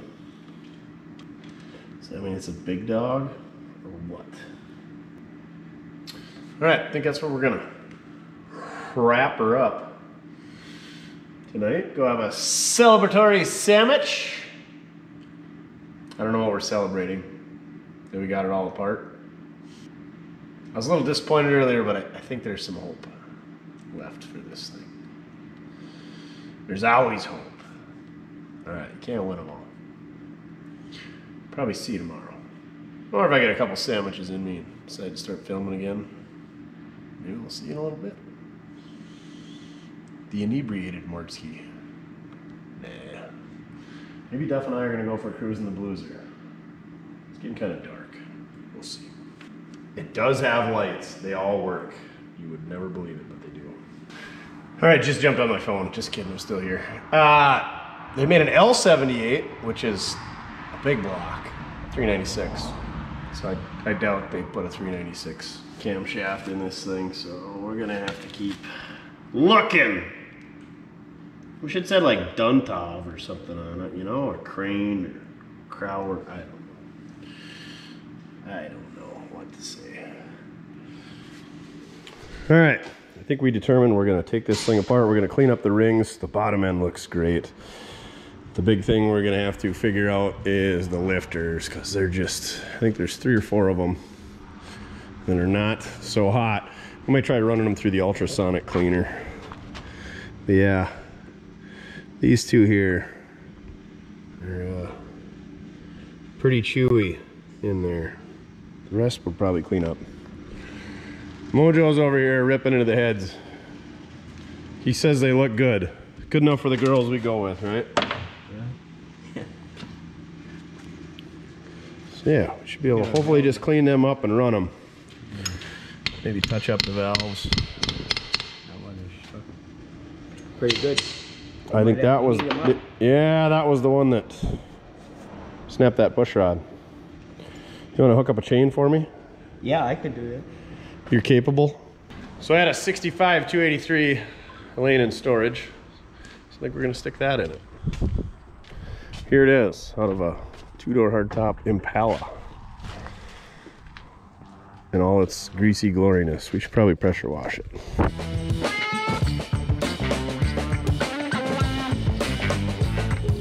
So this one run good 14 years ago when I pulled her out and I fogged her down, so hopefully it's still good. It's been under a roof. It's had an air cleaner on it. Just needs a little TLC. I think the mouse poop was on it when I pulled it out. 2-barrel, I'm sure it's a whopping 170 horsepower, but we gotta swap manifolds. It should have the short pulleys on it. Ooh, this one had power steering. It's got the accessory pulley. And then we'll have to put a flywheel on the back because this thing had a power slide behind it. Yeah, all the good stuff. Ooh, this one didn't have, the 59 had a road draft tube that was hideous and hard to route over there. This guy has just got the breather going into the carburetor, you know, PCV. We're burning all that blow by instead. All right, we got this hot little 283 all torn down, and let's take a look at it. The pistons, this one has done a little kissy, smoochy, eh, Duffers? But all the rest look good. They have been run, but pretty low hours. This cylinder, it's got a little bit of rust up there. It's the very top mostly. We'll run the old dingle ball through it and see how we can clean her up. This one looks rusty, but it's really just kind of dirty. But these 2 look freaking amazing. And these ones are all really good as well. That one's maybe got, I mean, it's just kind of dirty. I think it'll clean up. We'll probably take and pressure wash it and run a wire wheel and Try to clean that stuff, that scale up, because you don't want that scale floating around in there and getting knocked loose later on, because then it'll end up in your bearings and bad things happen. Clean engine's a happy engine. There's only one of these pistons that had a stuck top ring in it.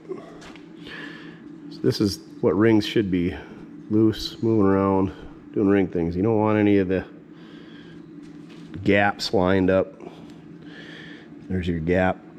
This one's, she's a little sticky. So we gotta clean that set of rings up, free them up. You know, you can see that one's kind of halfway stuck, but this top one's completely stuck. But other than that, it should be good to go. It had one brand new rod in it. I can't remember if I pointed that out. Where's that at? I can't really tell from this angle, but this one's a lot lighter color than the other one, so they must put one new rod in it. Otherwise, it looks pretty good. The biggest thing is what we're gonna do. Let them push. We're lifters. Got these over here. You can see these three are pretty chewy. The rest should clean up just fine. So maybe we'll take them apart. We're not really out anything. And yeah, we'll see. Well, maybe 4 of them. These 2 especially. But there's a little snap ring in there. It's fine to clean one. You can see that little snap ring in there. If we take that snap ring apart, maybe we can blast these things apart and clean them up. If not, we can look at them and see what they look like inside. Worst case scenario, we got to buy some new lifters. Not the end of the world. All right, we got this 1965 Impala 283 all cleaned up. We're gonna take the carburetor off, and we're gonna put the adapter lift plate on there. We're gonna get this thing lifted up, and then I'll give you a quick walk around of it, and then we're just gonna slam it home, and there's gonna be no issues. And everything's gonna go great, because optimism. Here we go.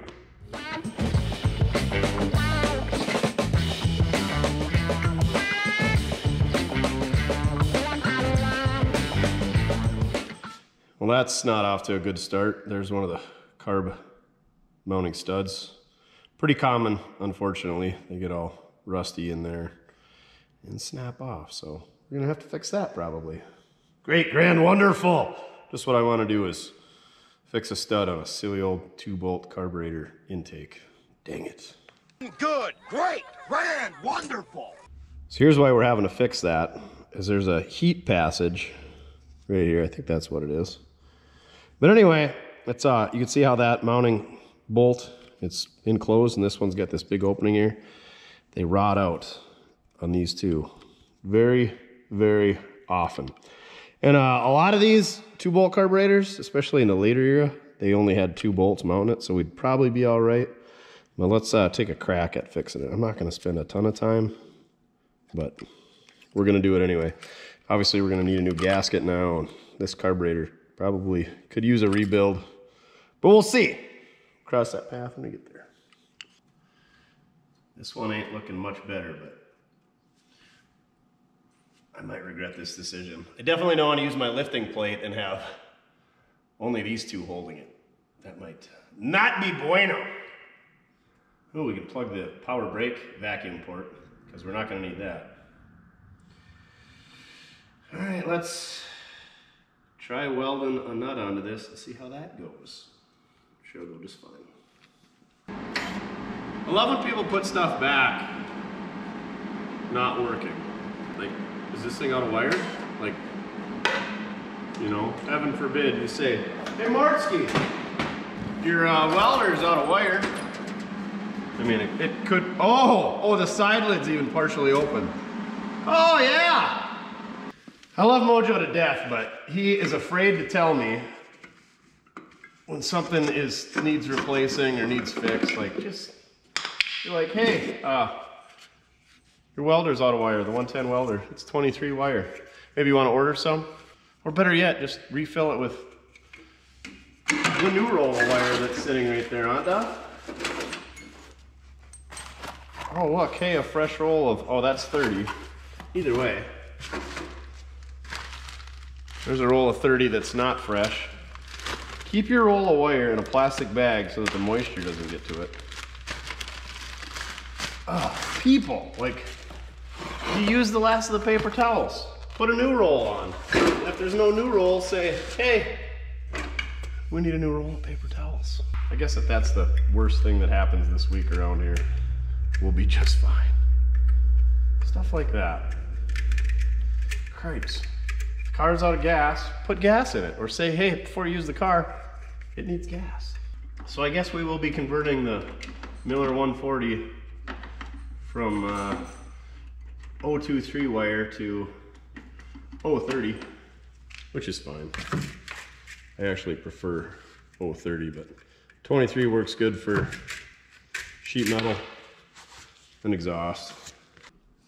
Now look, we just go on Amazonia and punch in 10 pounds of 0.023 inch welding wire, and then in a few days we'll have it here and everybody carries on with their lives. So many options. 35 bucks a roll, that seems pretty reasonable. Or we get 2 rolls for 57. Well, you know what we're gonna do. I always like having extra on hand. Really, it's welding wire. I mean, can you get bad welding wire? If you could, it would be me. ER70-6. Add to cart. $57.95 for 2 rolls. So what's that? 20, carry the 9, 6 1/4 plus potato. 29 bucks a roll? Not bad. Not bad at all, Duff.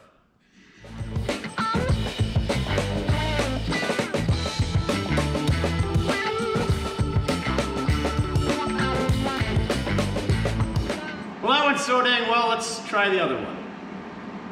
And immediately regret it. Optimism! At no extra charge. Maybe we should do a short video, or a second channel video, get back into that,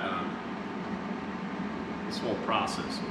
Comment below if you want to see how we extract snap-top hardware using a welder, and a nut, and a washer, and earbuds, because I'm listening to music, because my welds are so terrible that if you can't hear the welds, they're not bad welds.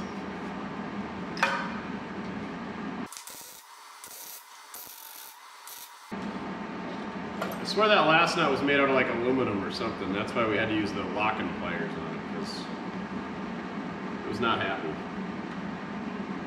It wouldn't accept the weld, so it was probably an aluminum nut. How that got in there, I don't know. Okay, less talking, more welding.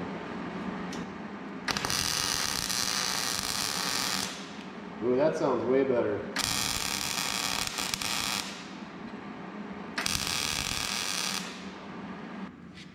I really like this Miller 140 because it's got the auto set option, so you basically turn it to whatever wire you got, 23 or 30, and then you just set it to your metal thickness. Well, that generally works if you got nice clean metal, but with this rusty stuff like this, it's not working, so we manually set it, which is what I'm used to.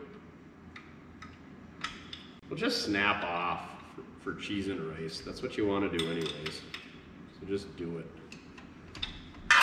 Sometimes when you tap it down, because when they tighten it up on the carburetor, it's pulling the threads up, so if you tap it down, it's not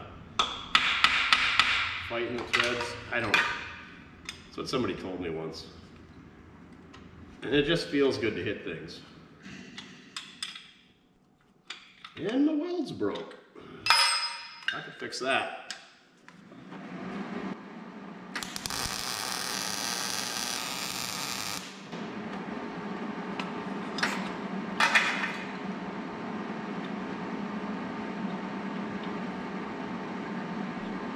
Definitely gonna snap. Yep.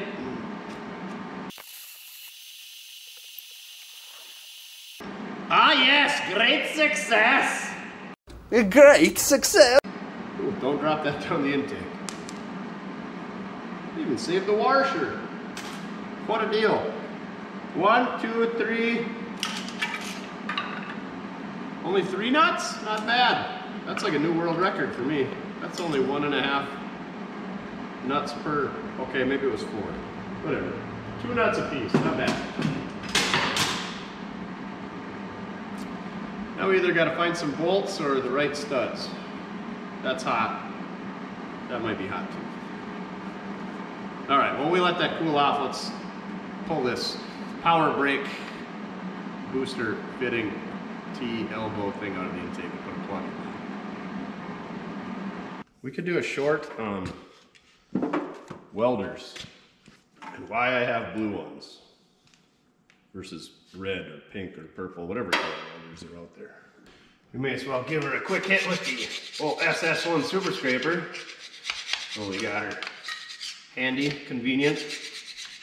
Get yours at mortske.com. I don't think we have any of the SS ones right now, but we got them on order. Go check it out, mortske.com. I think we got some SS5s on there. The 5S's and the SS1s are on order though. They're such a good product, they fly right off the shelves.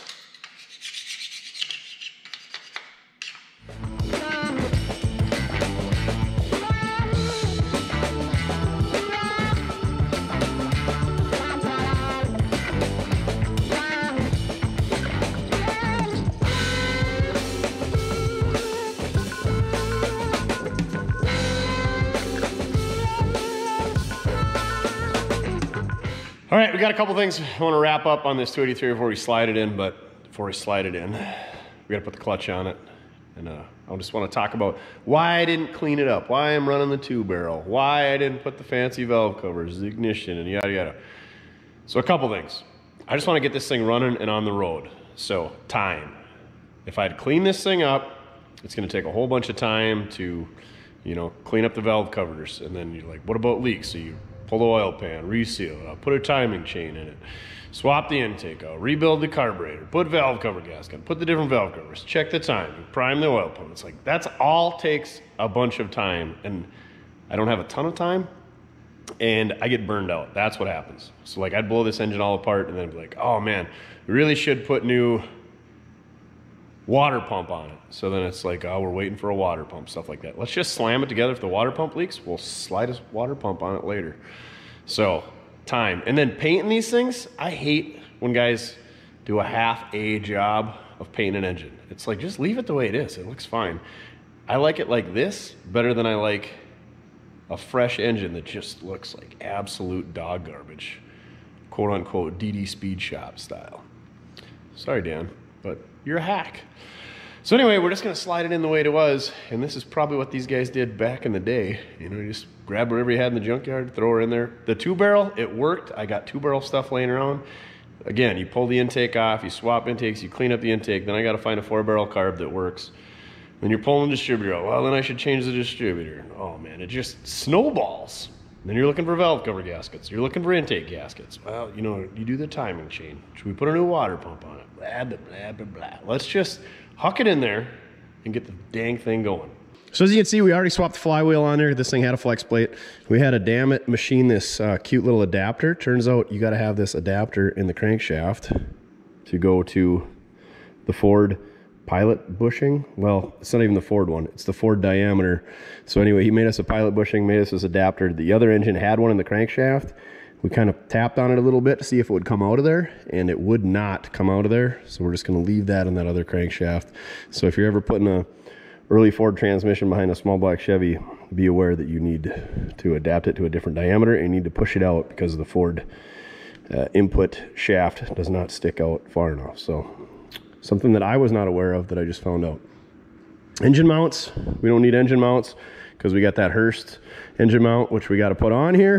And while we put that on here, we're gonna have to get rid of our fuel pump because that mount gets in the way, which is fine because I'm sure this fuel pump is dried up and crappy and no bueno. Like I said, water pump's probably shot too, but that's easy 4-bolt swap later.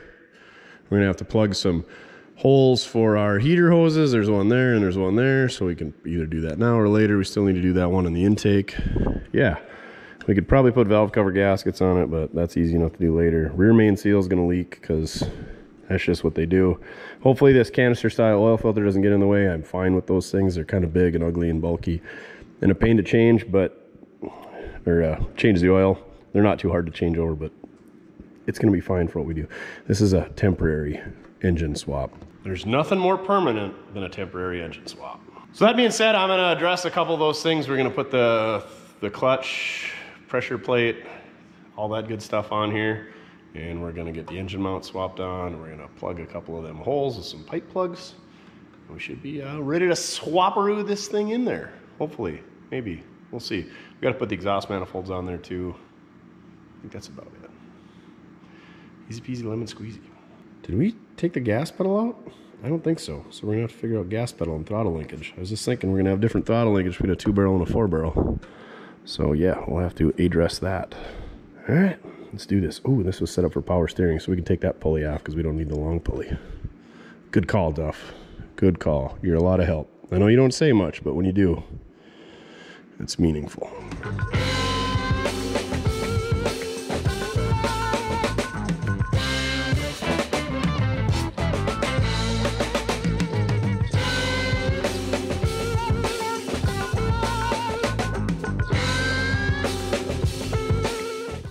So I was always told you couldn't run a mechanical pump. It looks like it clears the Hurst engine mount, but I suppose it's going to get away of our engine mounts on the frame rail. Let's keep an eye on that, because I really would like to avoid running a clickety-clack. Because I love the electric fans and fuel pumps. Most annoying sound in the world. Hey, want to hear the most annoying sound in the world?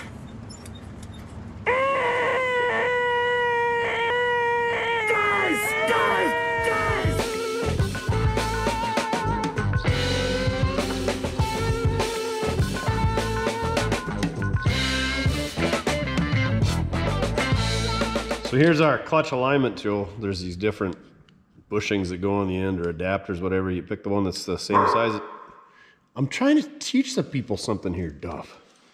You give them the same, you get one that's the same size as what your input shaft is.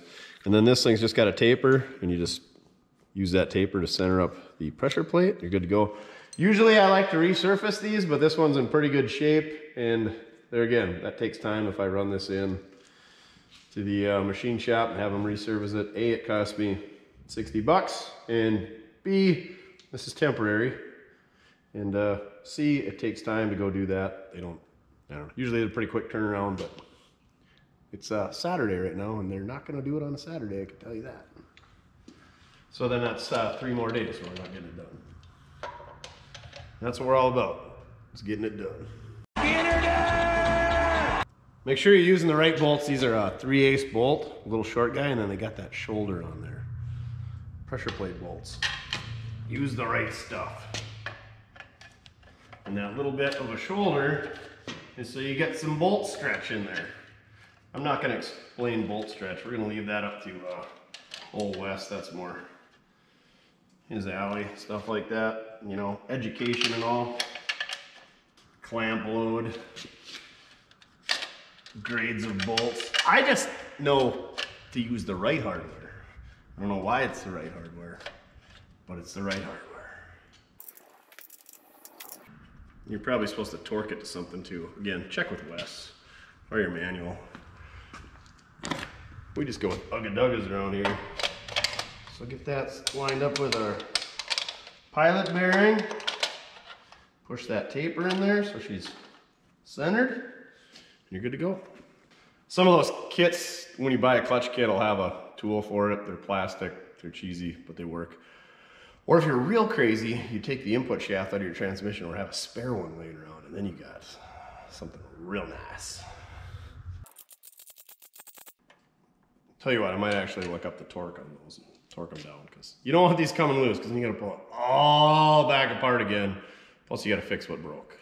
And you don't want broken stuff with your clutch, because then you're probably walking them. And that's no bueno either.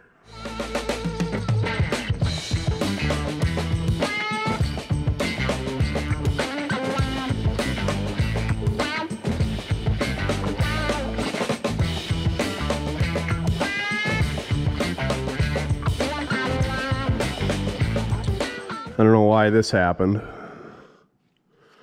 I thought I kind of didn't just crank one bolt down, but that manifold split right there. And of course, this is the special manifold. It's a, I think it's a 55 manifold, because you can't run a center dump because that steering box is there. So that's going to be an exhaust leak.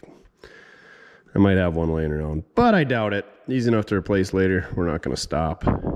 That is frustrating, and you probably could, I suppose, V that out and weld it up. Luckily, it cleared the dipstick. I was worried about that, Jimmy. But anywho, stuff like that. That's what gets you every time. Dang it. Yeah, the other thing, so this is a 65 engine, so it's got this, instead of the road draft tube just dumping into the atmosphere, this has kind of got a early PCV that dumps into the carburetor and burns those gases from the crankcase as opposed to just dumping them onto the road.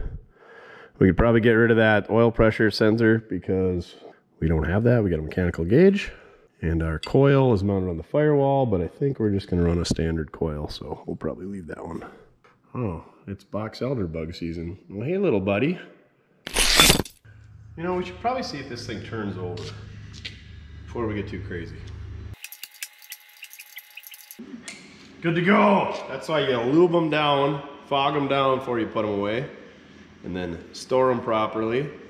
And also, don't pressure wash them until you're ready to use them, because that water gets in there one way or another, and you don't want water sitting in your cylinders, because then when you go to use it, you'll have a nice clean engine that's stuck, and it's probably scrap iron. Since this thing had one of them crappy plastic oil lines on it that I also despise, along with Krager's and flexi hoses and side pipes and white letters, we're gonna put a good copper oil line on. This is a kit by Equius. It's part number 9901. There's 6 feet of tubing, so you should be able to use this on multiple applications. Who am I kidding? It probably takes more than 3 feet, but anyway, we're gonna use this guy. Or gal. I didn't ask it how it identifies, but ooh, it even comes with a cute little grommet to go through the firewall. That cute little guy. And while I'm unpackaging this, I'll tell you why I don't like the clear plastic lines. Actually, drag tracks, or yeah, whatever, racetracks won't let you run them because that's how crappy and prone they are to failing. I know several people who had them fail and get a leg full of hot oil when they're driving their car. It's plastic, so it's brittle, and then heat cycles, and then heaven forbid if it's ever seen sunlight, it's gonna get brittle even quicker and fail on you. And when that thing fails, if you don't catch it in time, you're gonna run out of oil and ruin your engine. So spend a few more bucks and get the copper kit. I don't know how much this one was, but you can definitely buy a lot of these kits for what it costs to replace one small block Chevrolet engine, even if it's the $50 1965 junkyard variety. Also, use this, was it Blue Monster? Puddin loves this stuff. I don't know if it's that great, but he swears it is. And then wrap it the right way. There is a right way to wrap around a pipe thread, but you all knew that. Okay, rant over on plastic oil lines. I'm gonna thread this guy in there, and we're gonna tighten up all these other, swap out all these other plugs, not tighten them up. We're gonna swap them out and then tighten them up. You can use a whole lot of that Blue Monster. I prefer pipe dope tape over the liquid dope stuff because it just gets everywhere. It's so much cleaner when you do it this way.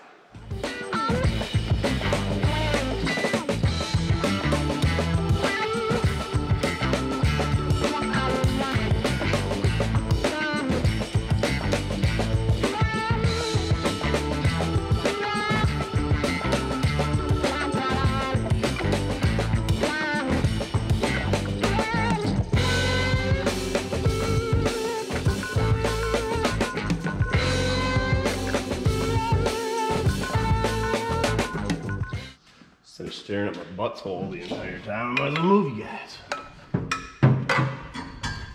Oh, everybody, look at my fancy butthole. Well, let's take the hardware off of the engine mount bolts. That would have been wise.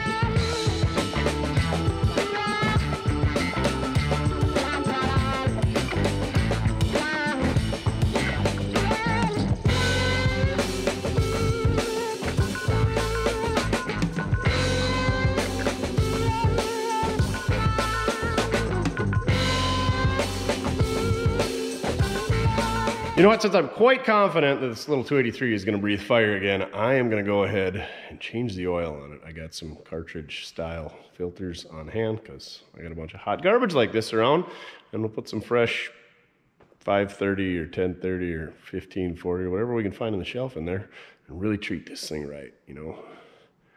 Real nice. Really nice. But yeah, ignition's all hooked up, carburetor's in place, vacuum lines are hooked up and plugged and whatever. So really, all we gotta do is throw a battery in this thing and hook up a fuel tank like we do on every other freaking Will It Run in the world. And hopefully this thing lights right off. It's probably not gonna run amazing.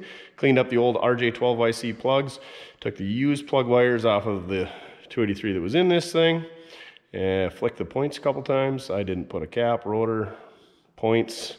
I found a coil because I'm guessing I had to steal this coil to put on something else because I get stuff that's missing coils all the time. So got that on there. Yeah, should be ready to fire. Just need a battery and some fuel. I don't know why it wouldn't just light right up, you know, properly stored.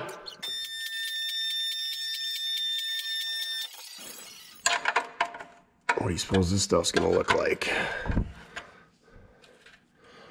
Hopefully if there's any water or humidity or whatever they got in there, it should be at the bottom since we didn't turn it over or fire it. And you can't see the pan, but I'll miss it guaranteed. Well, glad we checked that. I'm gonna go ahead and find a new gasket for our drain plug because this one's a little chewy. And we'll get an oil filter here. Conveniently, both use the same size 3/4 inch wrench. I knew there had to be oil in here somewhere because this thing's been dripping on the floor. Ooh, that oil actually looks really good. Probably could have ran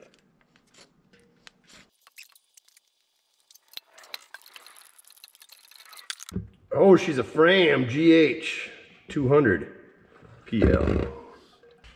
Got a new washer. Hopefully that seals that up because I hate leaks. Even though I know the rear main, probably the front main, valve cover, all that's gonna leak anyway, but this one's easy enough to address. All right, these new canister style filters come with this, I don't know if you want to call it an O-ring, gasket, whatever. And that's what seals the canister to the filter housing.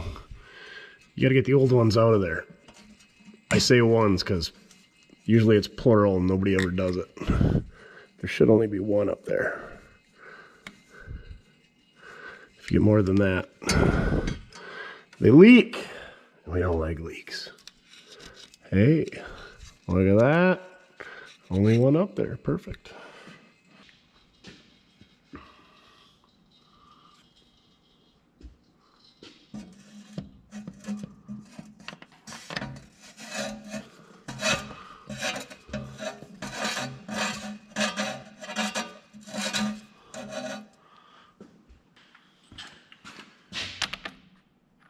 Oh man, forgot to put the seal up there. That would have not been good.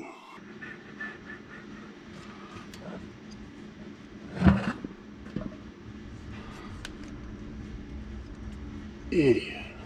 Idiot.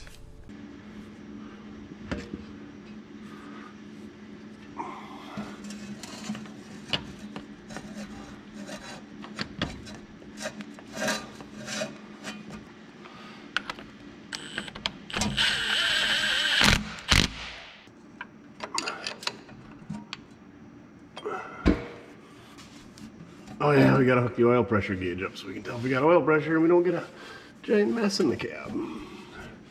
Don't forget that. We're gonna treat this old 283 right with the old Quaker State 5W30 Advanced Durability. Look at that, it's got Dale Earnhardt Jr. on it. This is some vintage stuff. A nice little neighbor lady in town gave us this. So shout out to Elaine for sponsoring this oil change. The old Earnhardt Jr. I ain't much on the old NASCAR. But I think it's been a few years since he's been off the circuit. He hung her up early. I don't even know. Is NASCAR going on right now? Or is it just the American football. I think baseball's in the playoff season. I know nothing about basketball. Alrighty. I'm gonna go wash up my hands because they're all oily from that oil filter. I can see why they went away from the canister style because they're just messy. They're high maintenance. There's a lot of leak points. Nice part about it is you can look at the filter when you change the oil and see just how dirty it is in the canister and inside the filters. There is that advantage, but it's a mess. All right, I'm gonna go get cleaned up.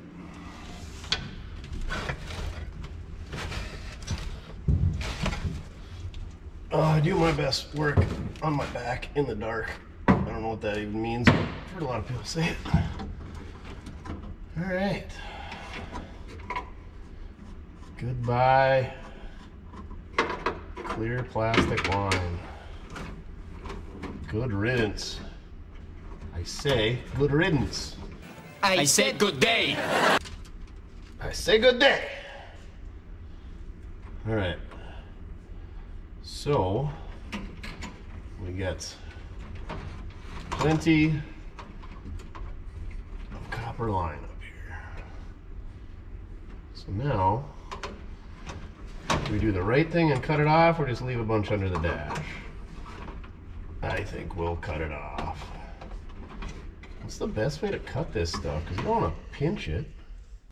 I guess I'll get a tubing cutter. Hopefully that works.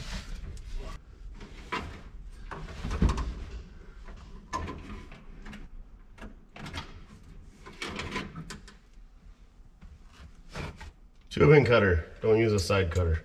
That'll squish it flat and then it'll leak and not work. Don't forget to put your ferrule on. Not your wheel ferrule. Yeah, of course. Drop that underneath the car. Gosh dang it. Crazy subverted. Thought it would go somewhere where we couldn't reach it because it's not magnetic, you know, because that's how my life goes. All right. Snug her up and we should have a working oil gauge.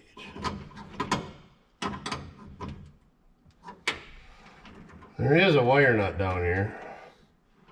Not a fan of that. Especially that black wire that who knows what that goes to. So the yellow goes to our starter, green goes to our starter wire. This green wire got real hot. What's that hooked up to? Oh, an amp gauge. Yeah, we should just get rid of that. No bueno. Running off that switch. Yeah. I don't like that. We're gonna have to do some wiring. We'll get it running with a loser switch for now. Lucky us. Somebody's coming to get that 51 Ford F4 finally. Giving the thing away basically. And I thought sure shooting when I was laying underneath that dash hanging upside down that they would show up, but sometimes you get lucky. All right. Oil's in it. I think we're throw a battery and get some fuel. What else did we forget, Duff? He just wants to go for an RIDE. We got to get a seat and a radiator before we can get too crazy. Maybe some brakes. Here they are, driving their big red Ford. Blue platers. Triple axle trailer. Dang. Yeah, blue platers are scary, ain't they, Duff? What are you doing over here? Checking the armature. Checking an armature with a growler. And not the kind of growler you get beer in. How do you check it? Well, you got one of these machines. You got a growling machine. Yeah. And then you take a razor. Saw blade? Hacksaw blade. And if this blade jumps and it holds it down on here, this is short. But you see it is not doing that. That means it's good. Then you can also... Is that why they call it a growler? Because of the noise it makes? Yeah. And then you can also test it this fashion, you know, and then like this. And then like to make sure it ain't shorted out? Oh, there the lights lighting up. Yeah, but now see you got... That's where you want it to have continuity. You want it to light up all the way around there. Okay.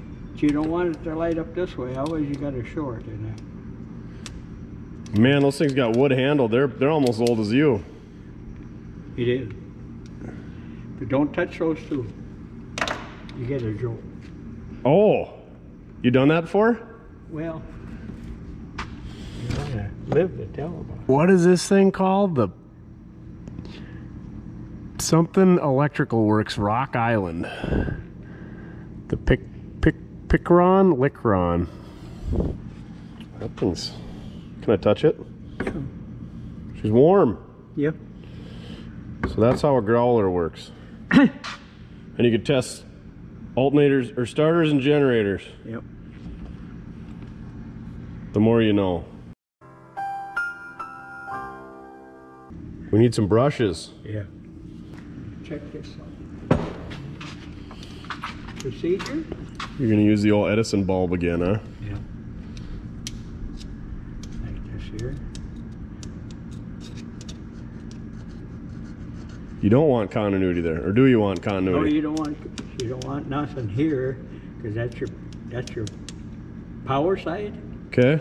Okay, you don't want no short there. Okay. Okay, now this is your ground side. See? And then here's your ground side. Okay. So this is checking out good. Well, that's why you get a jolt, because it's 110 volt. You bet. That stuff don't mess around. Yeah. The more you know. So basically, that's just a fancy, well, not even a fancy, just a budget ohm meter. Instead of looking at a meter, a light bulb flashes in your face. Continuity. Yeah. Continuity. Continuity, Duff. You get all that? All right, we're gonna be back in action in no time with our Mojo overhauled generator. Okay. And then also starter. If we get brushes, We need some brushes. We'll go dig through the stash, see if we can find some brushes. okay. Then we'll clean her up and put her back together. Here, this is forked off the way. Ooh, boy. We might have to look for one of them. They should be round, shouldn't they? Or they got a flat side to them? Yeah, they should be round. Yeah. Well, we might have to see what we can dig up in our stash. I don't think I got one of them that's new. But I might have some brushes in the stash. Okay. Look at what I dug up in my stash. Some new old stock D757s. Here's our old one. There's a new one. You got a little bit more life left in it. Just one screw and you swap them out, huh? Yep. Heck of a deal. So easy a caveman could do it, right? Right. It's so easy a caveman could do it. What? Oh no, Not cool. Even I could do it.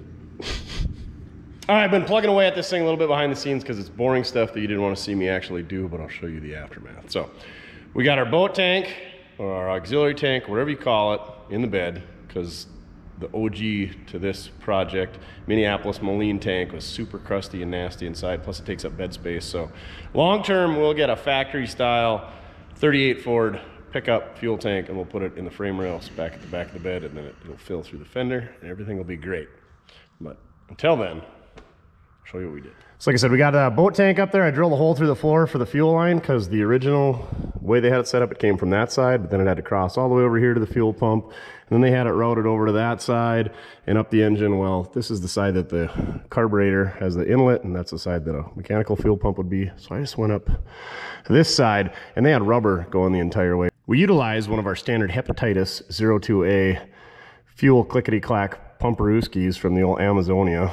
And then I got rubber fuel line. I don't like using rubber fuel line, but like I said, this is temporary until it's permanent.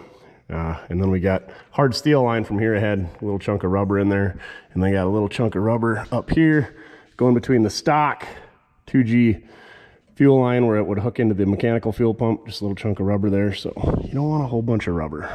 Rubbers are bad. But anyway, like I said, this part is just temporary. Hopefully we can get a mechanical pump because I really hate clickety clacks. But that is what we got going on here. But also, look at how much room we got between the oil pan and this drag link. So hopefully we can just find a standard drag link or at least a new tie rod end and a coupler here and get rid of that death wish right there. And when we put a different engine back in it, we'll put a stock oil pan and oil pump. I don't know why they thought they needed that high volume oil pump. And I had to modify all this steering. We don't need that. So let's get her on the ground and see if we can get this thing to breathe fire. We may or may not have spilled a lot of gas on yesterday, Duff. Yeah, look away. Oh, like it was my fault. Anyway, we took care of it in a proper manner. No need to worry, Greta. How dare you!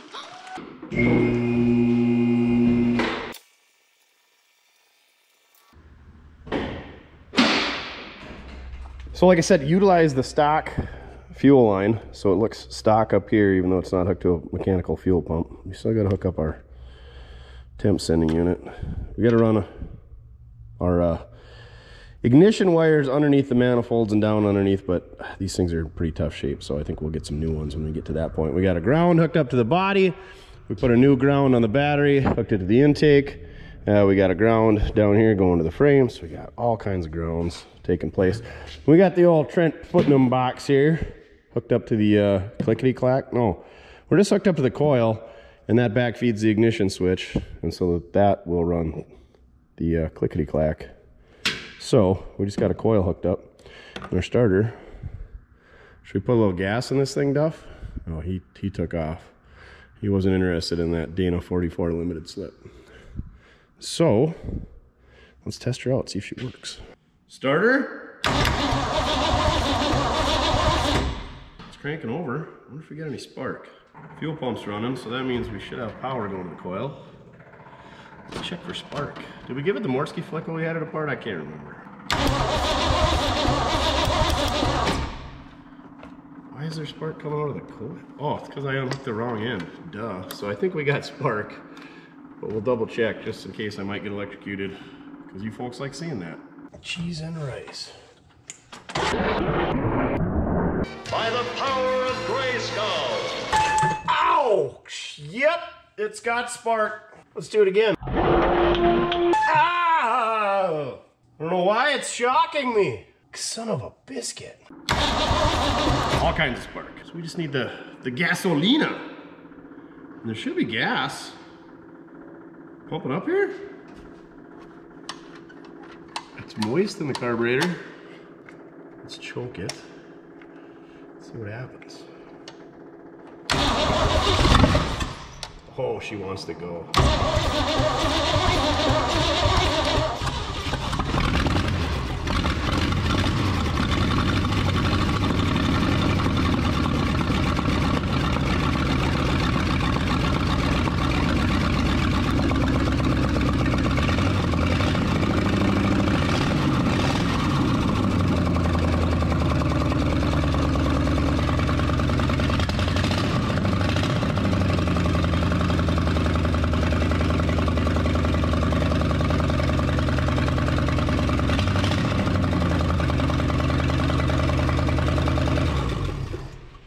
I did see a bunch of mouse house come out of the manifold on my side, so clearly there was some in that manifold. There shouldn't have been any in the engine because we just had the manifolds off.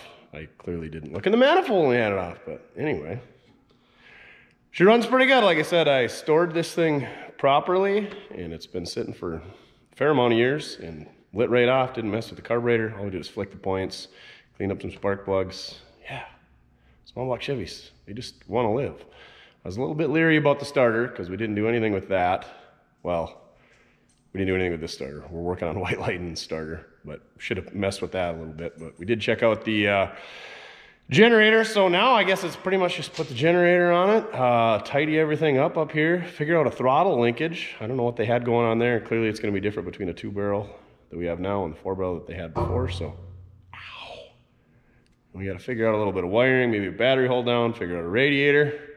But yeah, we're getting there. This thing's running for the first time in close to 50 years. Nearest I can tell from that mark on the starter was 1974, so that's 49 freaking years this thing's been parked. So I'm gonna go round up some parts and see if we can't get this thing a little bit closer.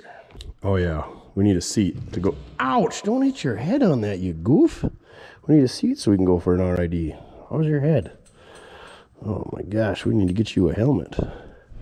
Well, we're taking a break from the regularly scheduled 38 Ford because it's so nice and wet out, and we got word that some local people were crushing stuff, so we're gonna load up the back half of a 55, I believe, Chevrolet two-door by hand because the skid steer blew a hose apparently. So here we are. Should be fun. You gonna lift it on there? Yeah. Don't tell me I need a smashed up 55 race car. Tons of race cars out here. Mostly Chevelles and the like, unfortunately. But they're no bueno anymore. There's our back half. Let's see if we can't pop a tire. How heavy is that thing gonna be, Duff? Guess we're gonna find out. Yep, there's a Chevelle over there too. And there's a Bobcat with a blown hose.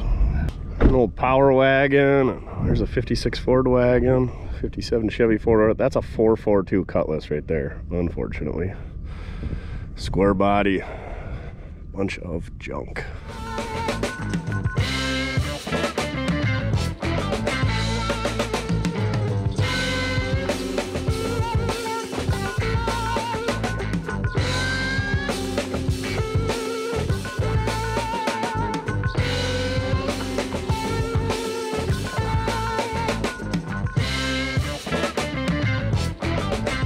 Great day to be a duck.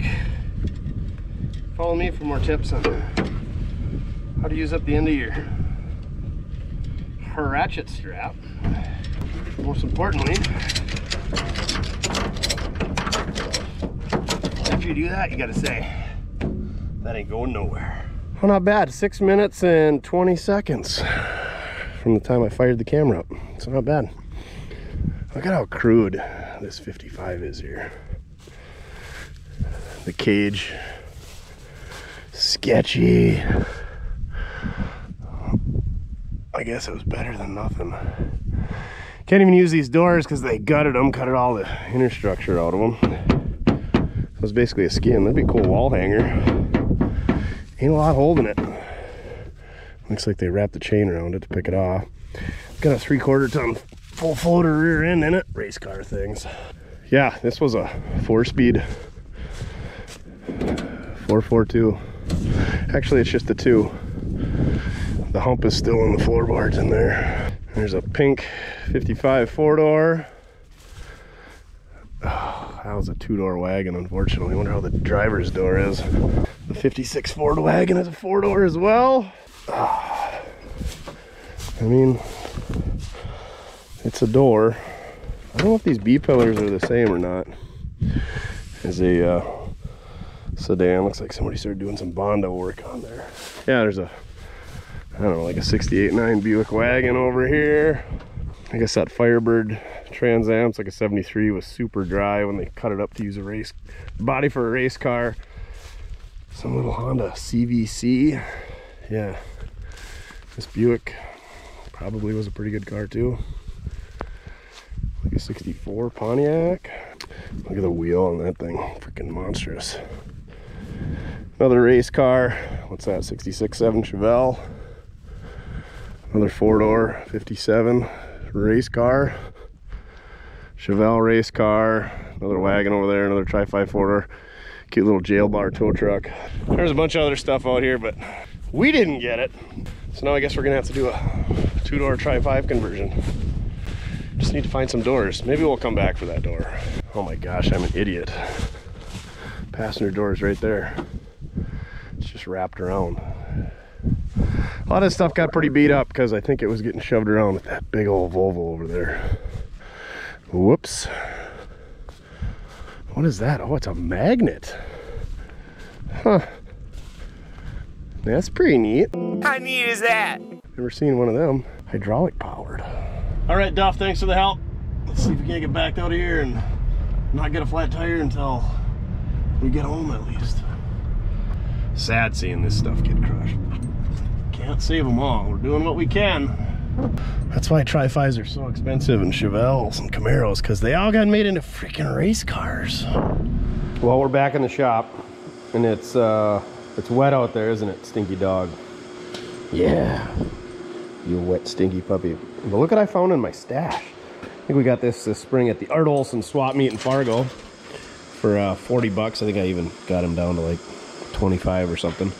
But set up for a small block. I think it's for like a 35 to 40 Ford. It's got a AC condenser on it in case you want to put AC in this small block. But where these mounting tabs go, they got this terrible, ugly bracketry thinger here.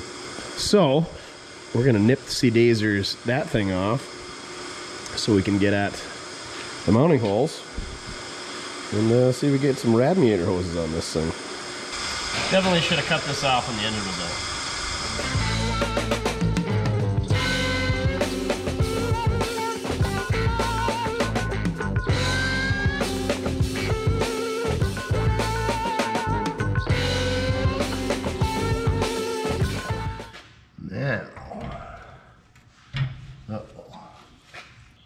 That seems really tall.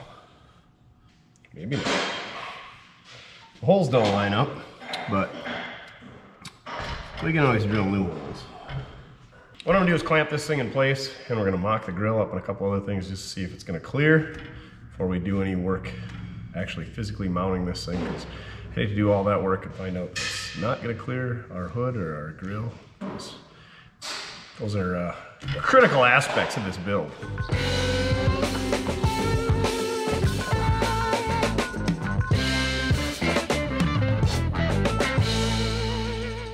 We're already running into some clearance issues. I think she's got to go back.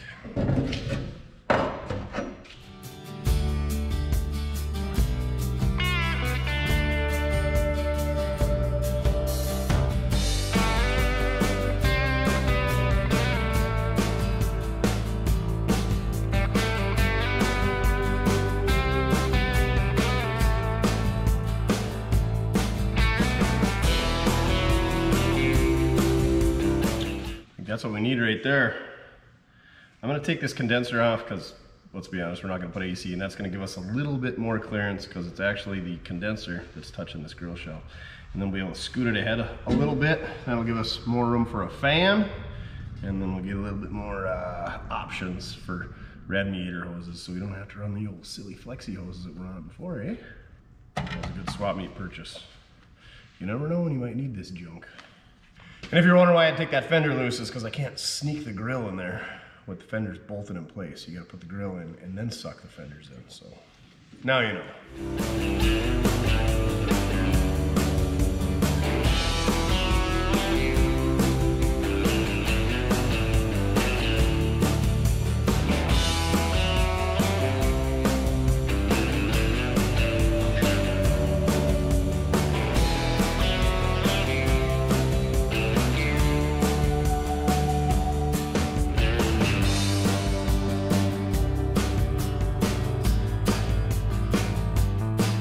All right, doing a little bit of mocking up here. I got the grill in place that you saw. I just set the hood on to make sure that was gonna clear the radiator. And I tell you what, this thing is looking real nice. Really nice. You kind of got to run the hood sides on these things, in my opinion, because then you see the radiator. If they just stopped right here, it'd be okay, but this is kind of ugly in here. You can run them without hood sides, but I just don't like the way they look in these things. But man, does that thing ever look cool with a hood on it. Can't wait to get some hood sides on it and some headlights in there, and I think these push bars are gonna have to go as well. Maybe we can scrounge up a factory style bumper. But anyway, yeah, ready to mount that radiator. We're gonna have to get a little bit smaller fan, figure out some hoses, all that good stuff. The fan is just a little bit too big. It's an 18-inch fan, and it's probably gonna hit the low radiator hose. So we're gonna have to do something there. But we got options. All right. Ready to start drilling. I didn't want to drill holes in that radiator until I was sure everything's gonna work. And I'm still not sure, but I'm sure enough. All right, digging through our hose stash, not having a whole lot of luck. I think we kind of got an idea, but I came up with another brilliant idea. You see how this water pump lines up about right there, and the center of the radiator is right there? Well, it's about 5 inches difference. So there's a couple companies. Zips is the one that I've heard of that's currently in production. Makes a water pump riser And the Zips, I think, is utilizing the like a 235 or 216 Chevy water pump. And there's an old one. I don't think they're in business anymore. Maybe they are. Snow White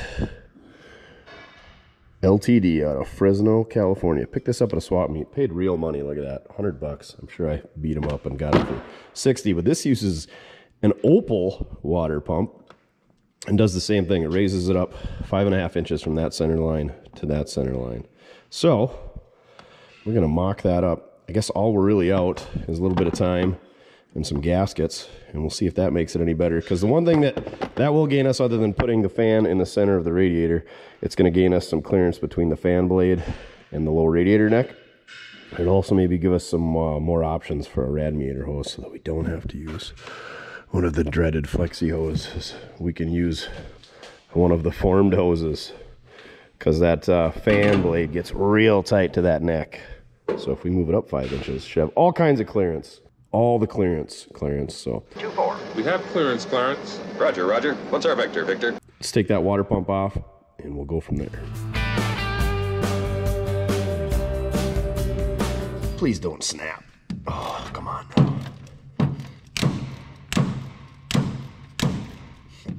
don't know if that one's been out since 1965. There we go.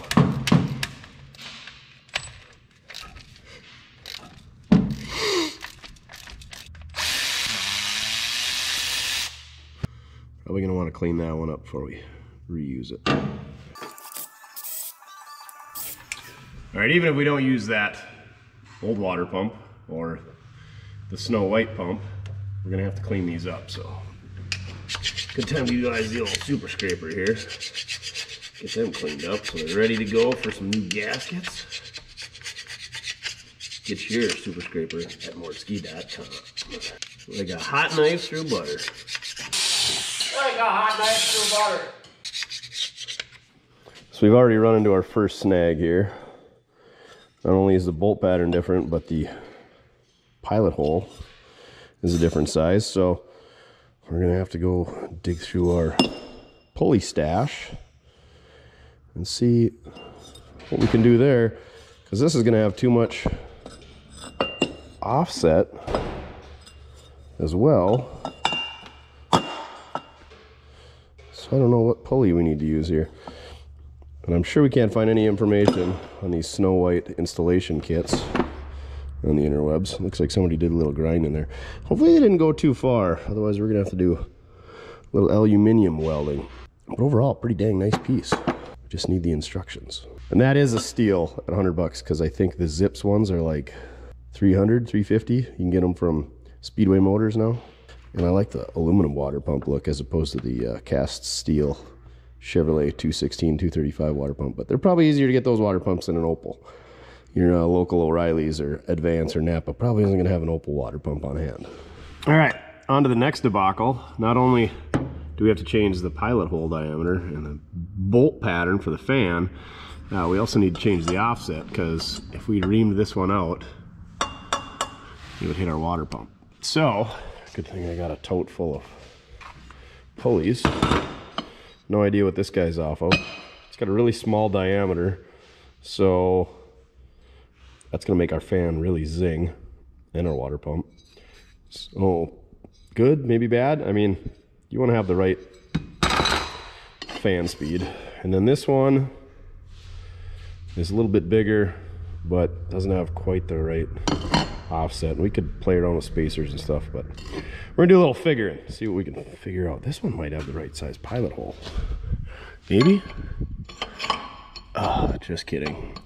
The other thing is you want to modify your pulley so that it works with your water pump. So if your water pump ever fails, you just bolt a new water pump on. Whereas if you modify the water pump, drill it out to fit a Chevy pulley, you're never going to be able to replace it on the side of the road without modifying a new water pump. So you got to think of that stuff. Serviceability. You know, engineers don't think of that stuff. That's why I'm no longer an engineer. All right, let's do this. All right, wasn't able to find any destructions on the old interwebs with the Snow White water pump riser adapter kit. But based on the pictures that I could find, it looks like they came with a pulley. And of course, when I bought my budget version. It didn't come with a pulley, so we got to ream that center out, and my reamers only go up to 3/4 inch, but Mojo said, why don't we use the lathe? So he's chucking her up in the lathe right now, and we're going to ream out that center hole, and then we'll have to figure out the bolt holes after that. But hopefully that pulley that I got is going to work. The smaller one's the only one we can use because the bigger one hits on the lower radiator hose outlet. So speaking of radiator hoses, check this out. I took our stock thermostat housing. It's kind of at a little bit of an angle. I got one off of a van, I think is what it's off of. But it sits pretty much vertical like that. And look at that hose. That 20386 Gates fits on there. Freaking phenomenal. So just playing around a little bit of this stuff. You don't have to use the old flexi hose. And that was stuff I had laying around. This water pump I had laying around. It's going to take us some work to make it work. But hopefully we can get that low radiator hose figured out as well. Let me show you that. We got a 21034 Gates. That's for a 74 F350. That was an extra that I got for Bernie. And I think what we're going to have to do is we're going to have to cut it there, and then we'll just have to put a splice in there. But I think with that, a little kick there brings it up. And then if we can rotate it there, we can spin it right over to here. And if we had some more hoses, we could maybe find one that would fit right on there. But I don't know that I built one with a splice in a long time, but there ain't nothing wrong with that. Just a couple more leak points, but should be able to figure it out. Still beats a flexi hose, which technically I guess we could run if we really, really had to. All right, let's go check out what Mojo's got going on. Uh-oh. Ain't gonna work? Well, your jaws won't catch the out of here. The one you got in there. We need a difference. We need a bigger set of jaws. Yeah, longer. Oh, they got to be longer right here. That steps. Yeah. Catch here. Oh, dag man. It just slips right out by you when you try to.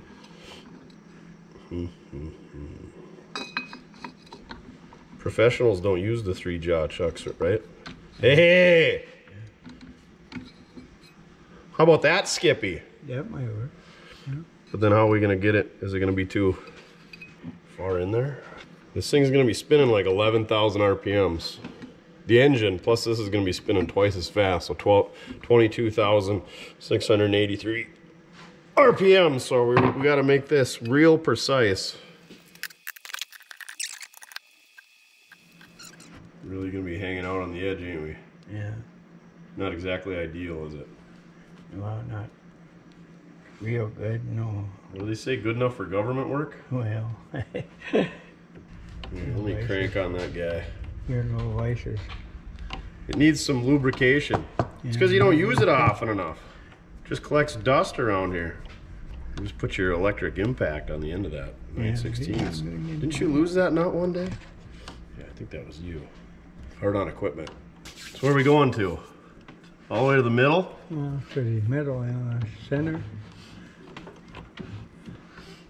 I don't think it still ain't gonna do her. You want to get in there far enough? We're already touching it now, so. I got some inside boring well that you can just put in here and go. That would work better too. Well, and then isn't that far edge of the tool gonna catch? Or that bottom lip of the tool gonna want to catch before the tip? It's really not made for inside boring. But I got a tool that'll. You got a tool for that. Cutting the inside.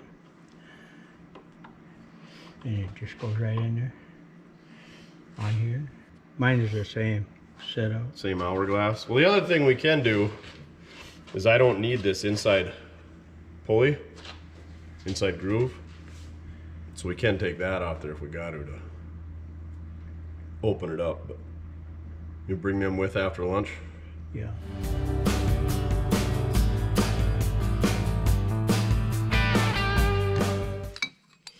We need 975 and we're at 665.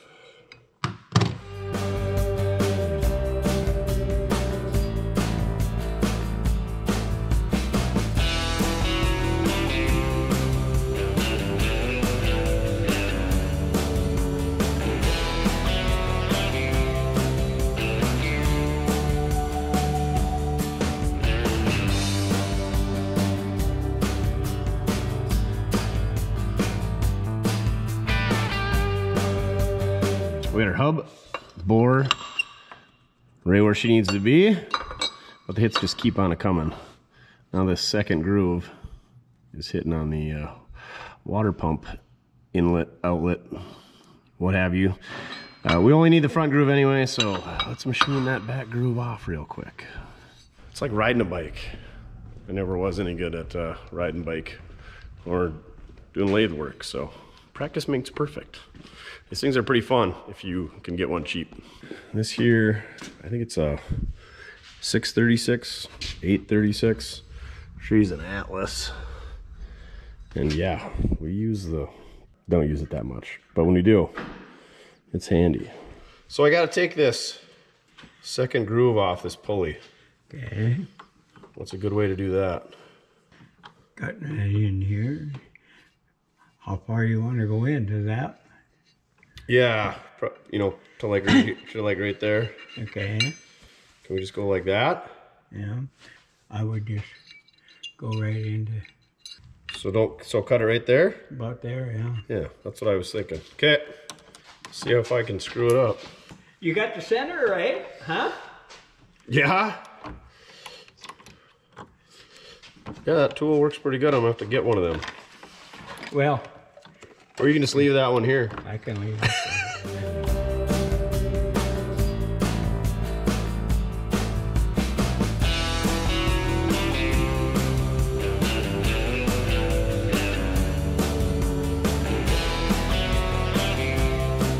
There you have it. How to turn a 2-groove pulley into a single groove pulley.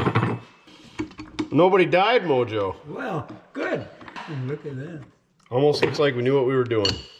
All right, now let's go see if we got the clearance we need clearance. Let's put all our tooling back. Don't worry, we'll definitely come clean up that mess. Oh, the elves do that after hours. By golly, you better have clearance. Oh yeah, perfect. Do our bolt holes line up? Not a chance. All right, I guess that's next on the list. Let's use our straight edge here to see how close we are on our belt alignment. We're off a little bit, but I think it'll run. Yeah, I would say we're off by a good 1/4 inch. But we can always space that bottom crank pulley out.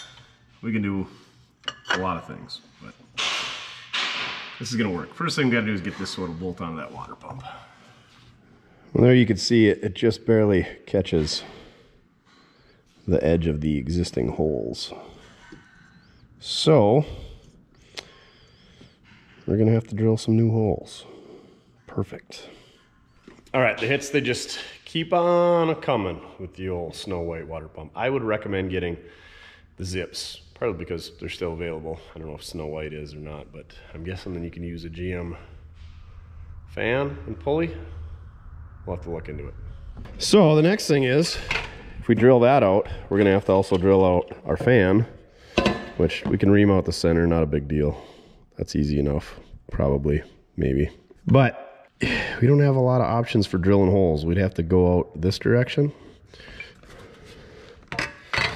So I think what we're gonna do is just drill and tap the old Opal water pump flange. Partly because it's metric threads, which I do have metric bolts, so that ain't such a big deal. But if this goes out on the side of the road somewhere, odds are whoever we're getting this thing from, or wherever it breaks down, is not gonna have an Opal water pump on hand. So if we're gonna be sitting around twiddling our thumbs waiting for an Opal water pump, we can just drill and tap said Opal water pump. And really, all you need is a drill. You can use the pulley as a alignment tool, and then just a regular hand tap, so not a big deal. Just hopefully we don't screw up this flange when we do it, like break it, or anyway, we're gonna be real careful. But yeah, that's what we're gonna do. And then we can drill it to 5/16 fine thread, like small black Chevys should be. Real headache here, old Snow White. We need them 7 dwarves to take care of this problem for us. That'd be real handy. There's one silly dwarf living down in Oklahoma. I guess if I was a dwarf, I'd probably be grumpy. According to him, real angry, but it's when I gotta do stuff like this that I get grumpy. Just kidding, I'm always grumpy.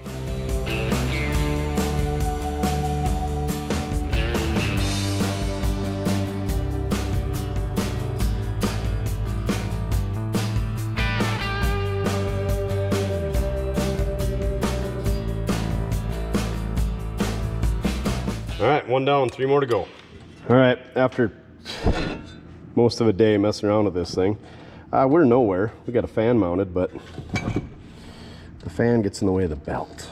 So we're gonna have to space it out. So we're gonna have to modify a spacer to fit that pilot. The saga with Snow White continues. Electric fans and electric water pumps seem like a viable option at this point, don't they? Those cost money, and they're not traditional, and they fail more often, and they're annoying to listen to. Most annoying sound in the world. Hey, want to hear the most annoying sound in the world?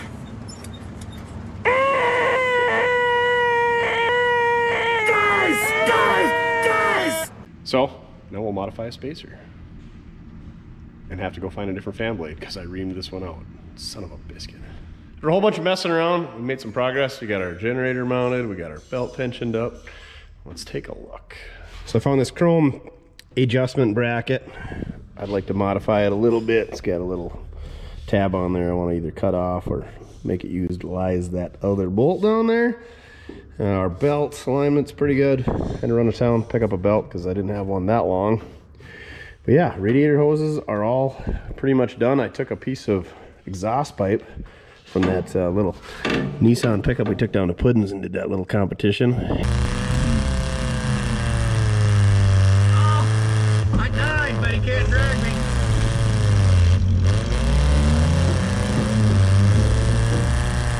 And use that to splice these 2 radiator hoses together so we don't have to use a flexi hose. Cap that heater hose off.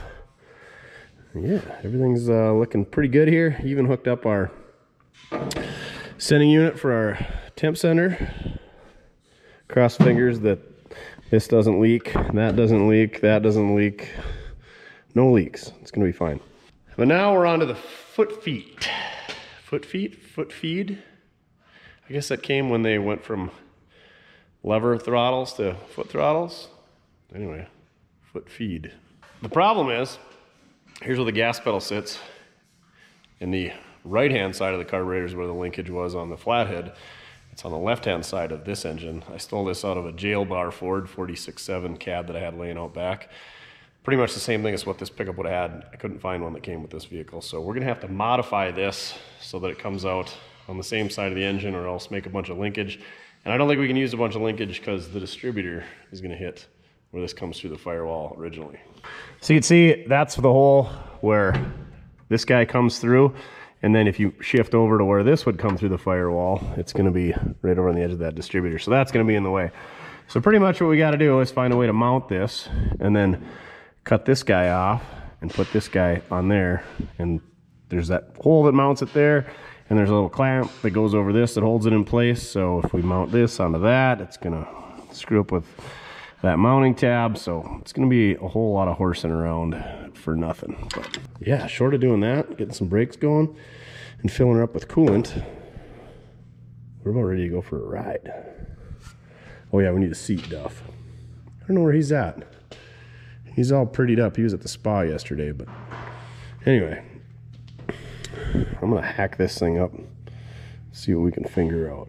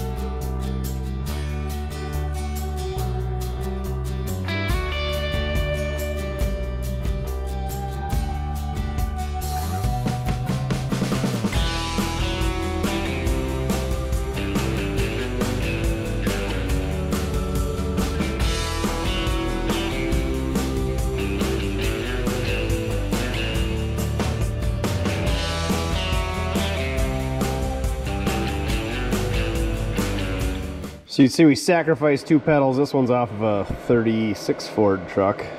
Pretty much the exact same thing. We had to get that mounting stud off of that one. But yeah, should work good. Just had to have that other mounting stud to locate it because the original mounting tab is not going to be usable anymore because this linkage is coming through the firewall now.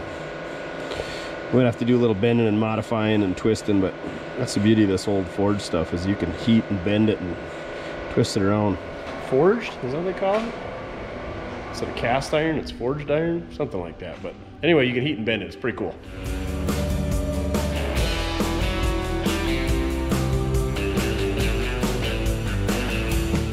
Things are starting to fall together around here instead of fall apart for once. The throttle went surprisingly well. I got a couple hours into making that foot feet.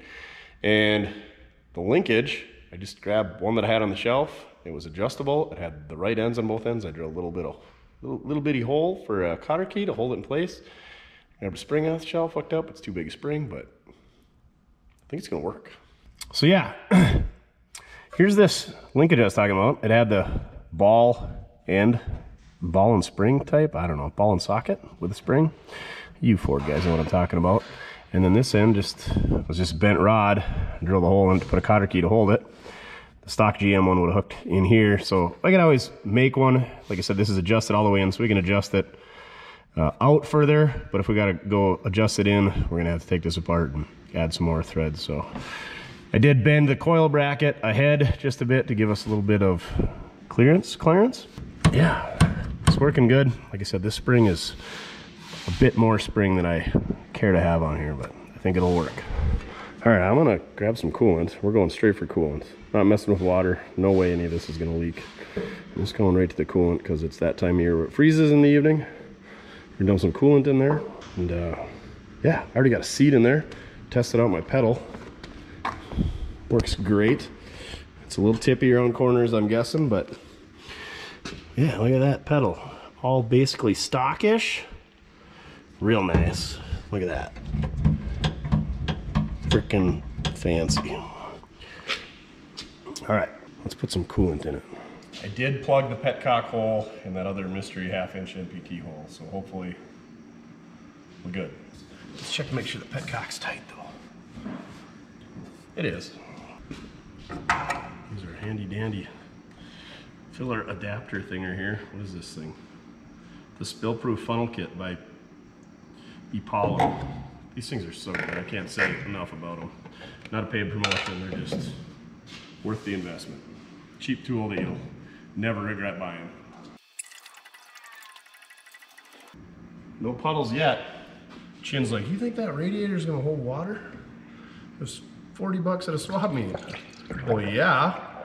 If it leaked, why would they be selling it? They'd have thrown it away.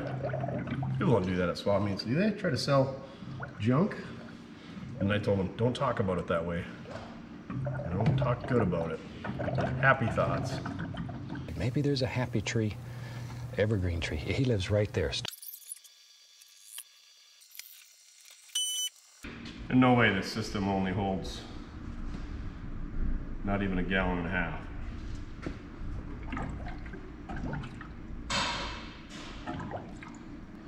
I don't believe that. Not for 1 second. I feel like if we had a leak, we would have known by now.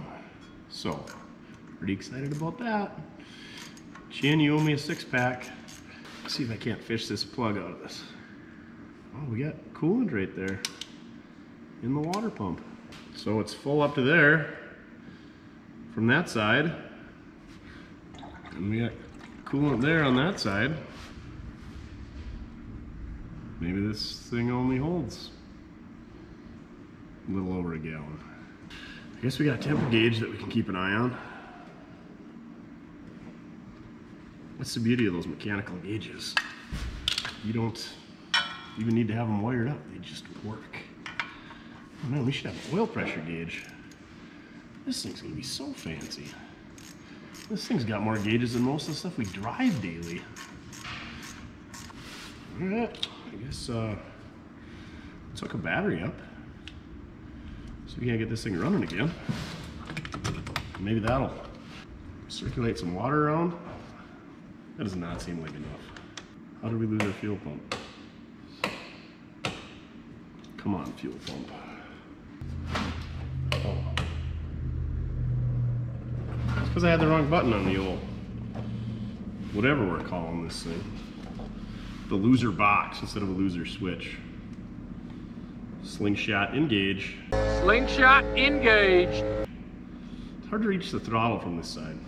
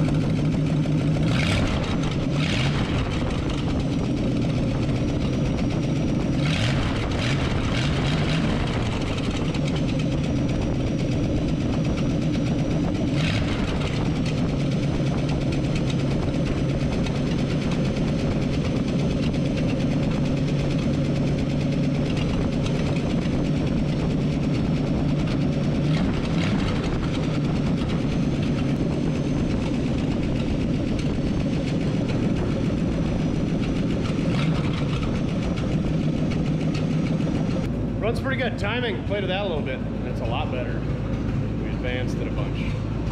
Counterclockwise. Look at that, 40 pounds oil pressure at idle. So good. Look at that, leaking from our new fitting. Not so good.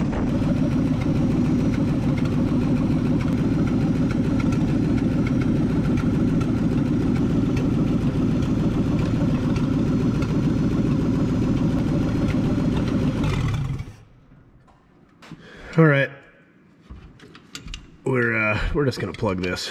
It's a small block. We know it's got oil pressure. I don't know what's going on there, but we got a leak, and I don't feel like messing with it because it's that time of the day where I'm ready to start enjoying some adult beverages, and I hate dealing with tiny little pieces of hardware, so we're just gonna put a plug in it. That's all. I don't know what happened. But yeah, we over tightened it trying to get it to leak, or not leak, so who knows. We'll try again sometime. Would have been good to know this before we put the coil back on and the distributor and everything else, but oh well. That's the way she goes. Stick an 1/8 inch pipe plug in here and carry on with our lives.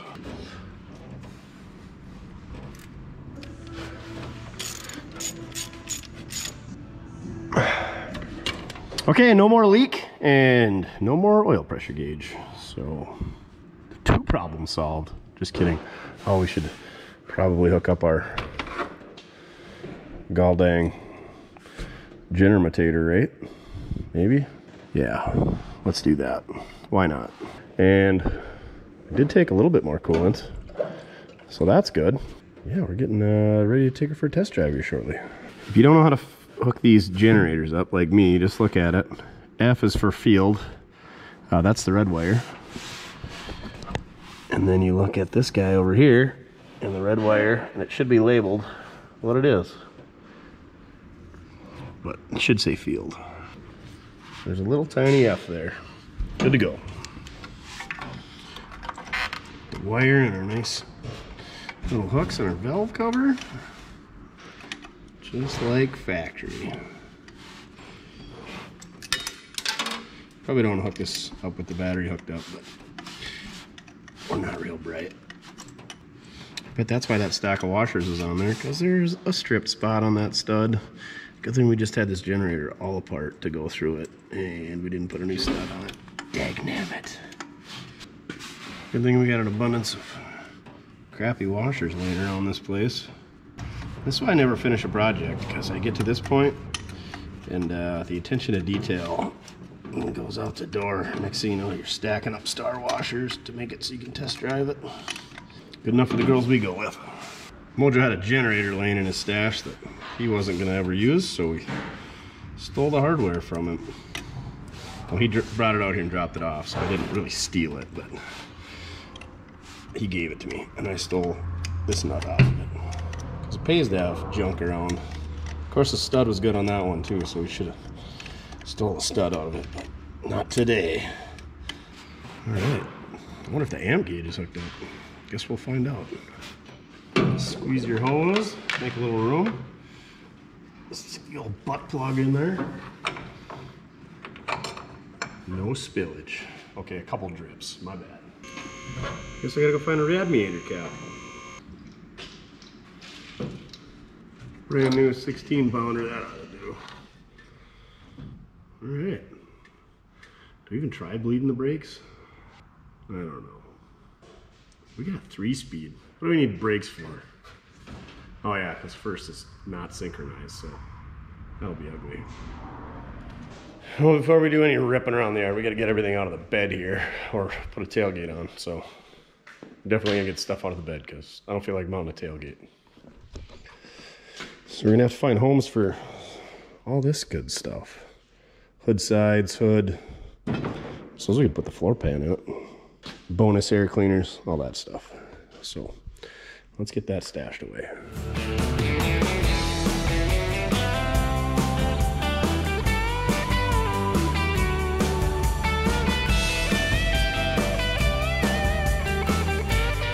All right, bed's all pretty much empty. I'm sure those straps are just gonna hold that fuel tank right in place. We're missing a beauty ring and some hubcaps. And look what I found. Yeah, the old Deluxes. 44 Deluxe. Those are gonna look good. Look at that old newspaper. What's the date on it? April 3rd, 1980. These things have been waiting to go on here for 43 years. Also, it's not the right beauty ring. It's just got that one rib. We need these ones with multiple ribs, but good enough for the girls we go with. Let's see if they fit. Oh, very nice. Duff, how'd the spa day go? You look pretty good.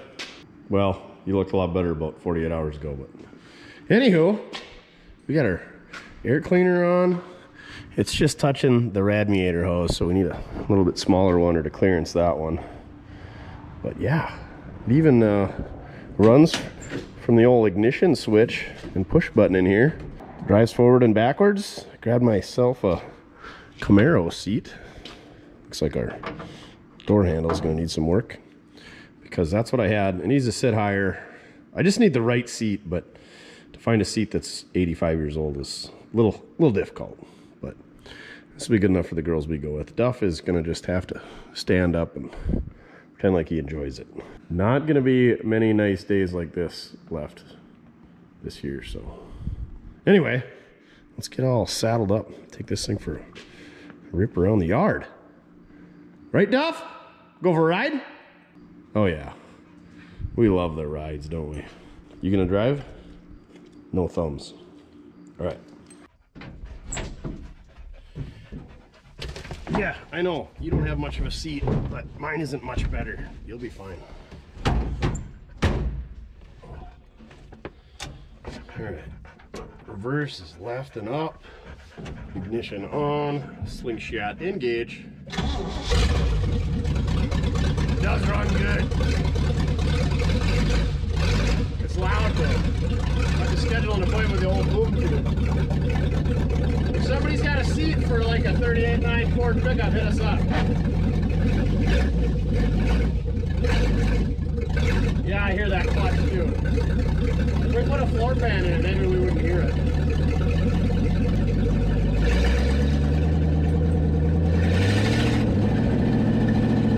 You hit second?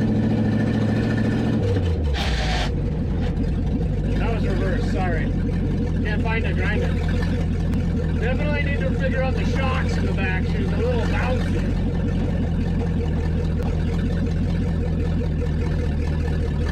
Not a bad pickup. Needs a little finishing up. With the hood, sides, and the hood on it, tailgate, rear fenders. We'll really have something.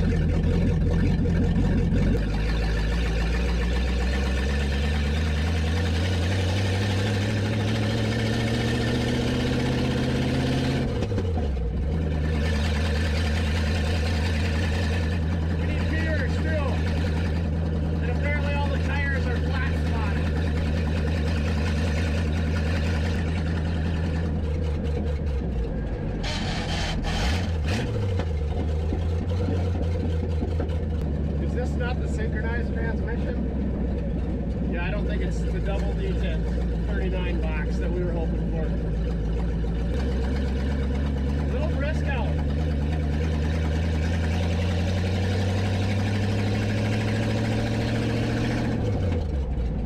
Freaking speedo even works.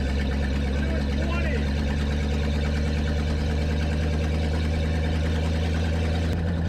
Between the open exhaust and no floorboards,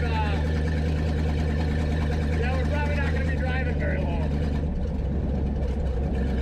We don't want to get the monoxides.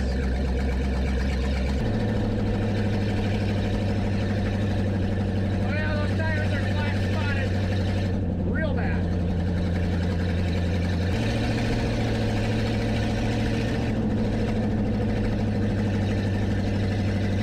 Can't hardly keep her off the road now.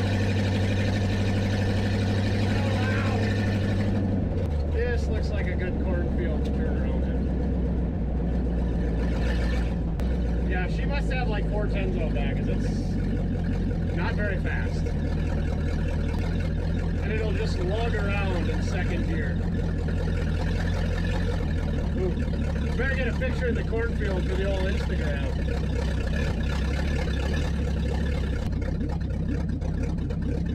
You ready to stretch your legs, Duff? I can't believe how good this thing runs. I can't believe how terrible this seat is.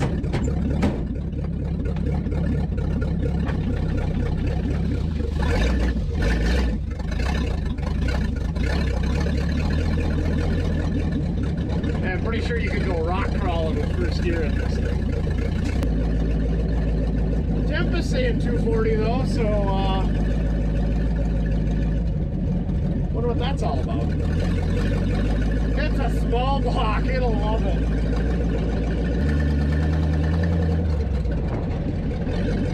I bet we got an air pocket somewhere in there.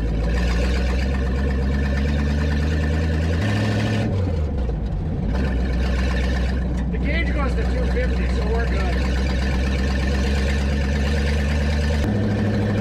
Well, we're 250 now. We're like 260. Not happy.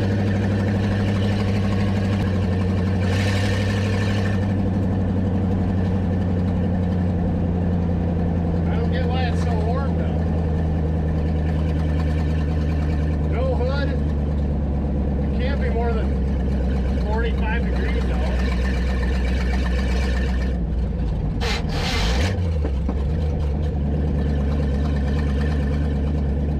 Good thing small blocks are expendable. We should know. We got a whole shop full of ones that don't run.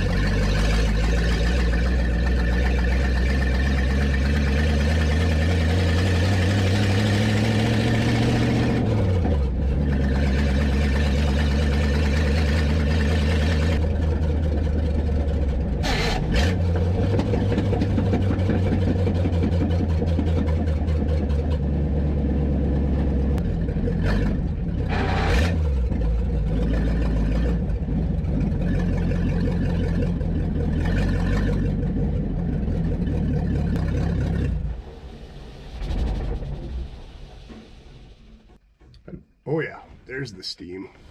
Hey kids! I bet you didn't think you were gonna be on the YouTubes today. Nope. You with the Yellowstone Ranch? Yes. You're a big deal. So I think there's an issue there. I wouldn't get too close to that. Give them your plug. No, don't. I'm not looking good today. They won't buy it then. Buy the Tits Up Ranch decal so that we can get Mrs. Pookie the plastic surgery she requires. Thank you. Finally chased off Mrs. Pookie and his sister. I don't know what it is about 38 Ford pickups. The ladies just flock to the shop. But as you can see, we got some fenders bolted on. I set the tailgate in place, set the hood sides, the hood top all in there. This thing is looking pretty dang sharp. We got to do some body work on the fenders. We got to put a bunch more bolts in the hood. We got to find the headlights. We got to find some bumpers because the push bars just ain't really cut it for me. We're just take the push bars off and take the bumper brackets off. We got a lot of work. We got to do exhaust. We got to do brakes. We got to do a seat. But This thing's pretty good. I did put about a gallon of coolant in it, so I think that was our issue. I'm sure the 283 loved being nuclear, just helped the ring seat a little bit better. But anyway, let's take a look at this thing. And we'll kick her outside and wrap this video up. I don't know what else we can do. Oh yeah, we gotta get a fuel tank. We gotta order some parts. Duff is just tuckered out.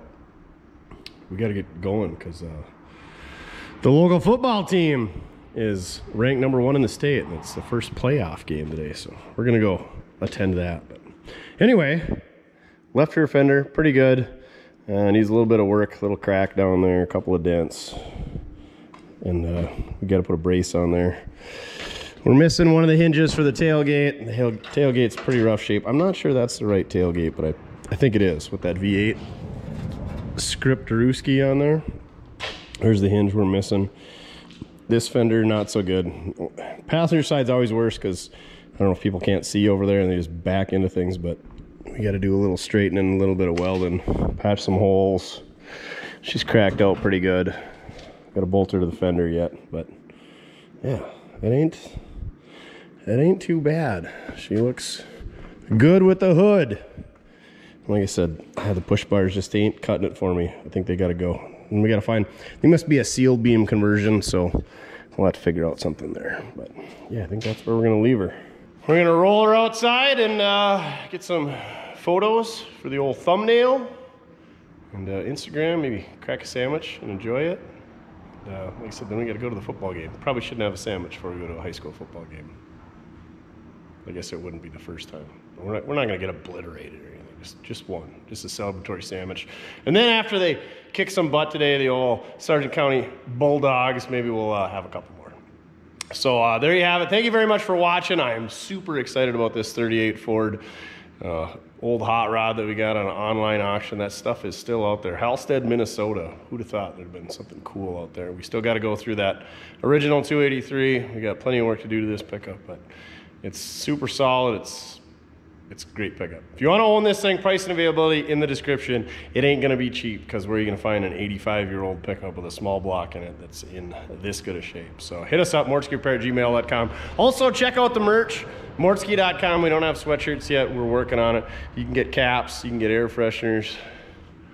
You can do banners. We got keychains. We got screwdrivers. We got the magnetic can koozies that we're going to enjoy a sandwich in here shortly if I can find it. Oh yeah, we got the Crown magnetic can koozies. Get yours at mortske.com. So thank you very much for watching. Check out our other videos. Like, share, subscribe. Leave a comment down below. Very much appreciated for myself and the Duffalopagus. All right, on to the next one. But remember, it doesn't matter how you get it done, as long as you're having fun. Early hot rods, early Fords, small block Chevy swaps, fun stuff. Snow White water pumps, ugh, not so fun. We did get to use our lathe though, so there's that. What are we gonna work on next? Or are we just gonna go watch high school football games for the next month, Duff? Hopefully they win so we can go to a few more.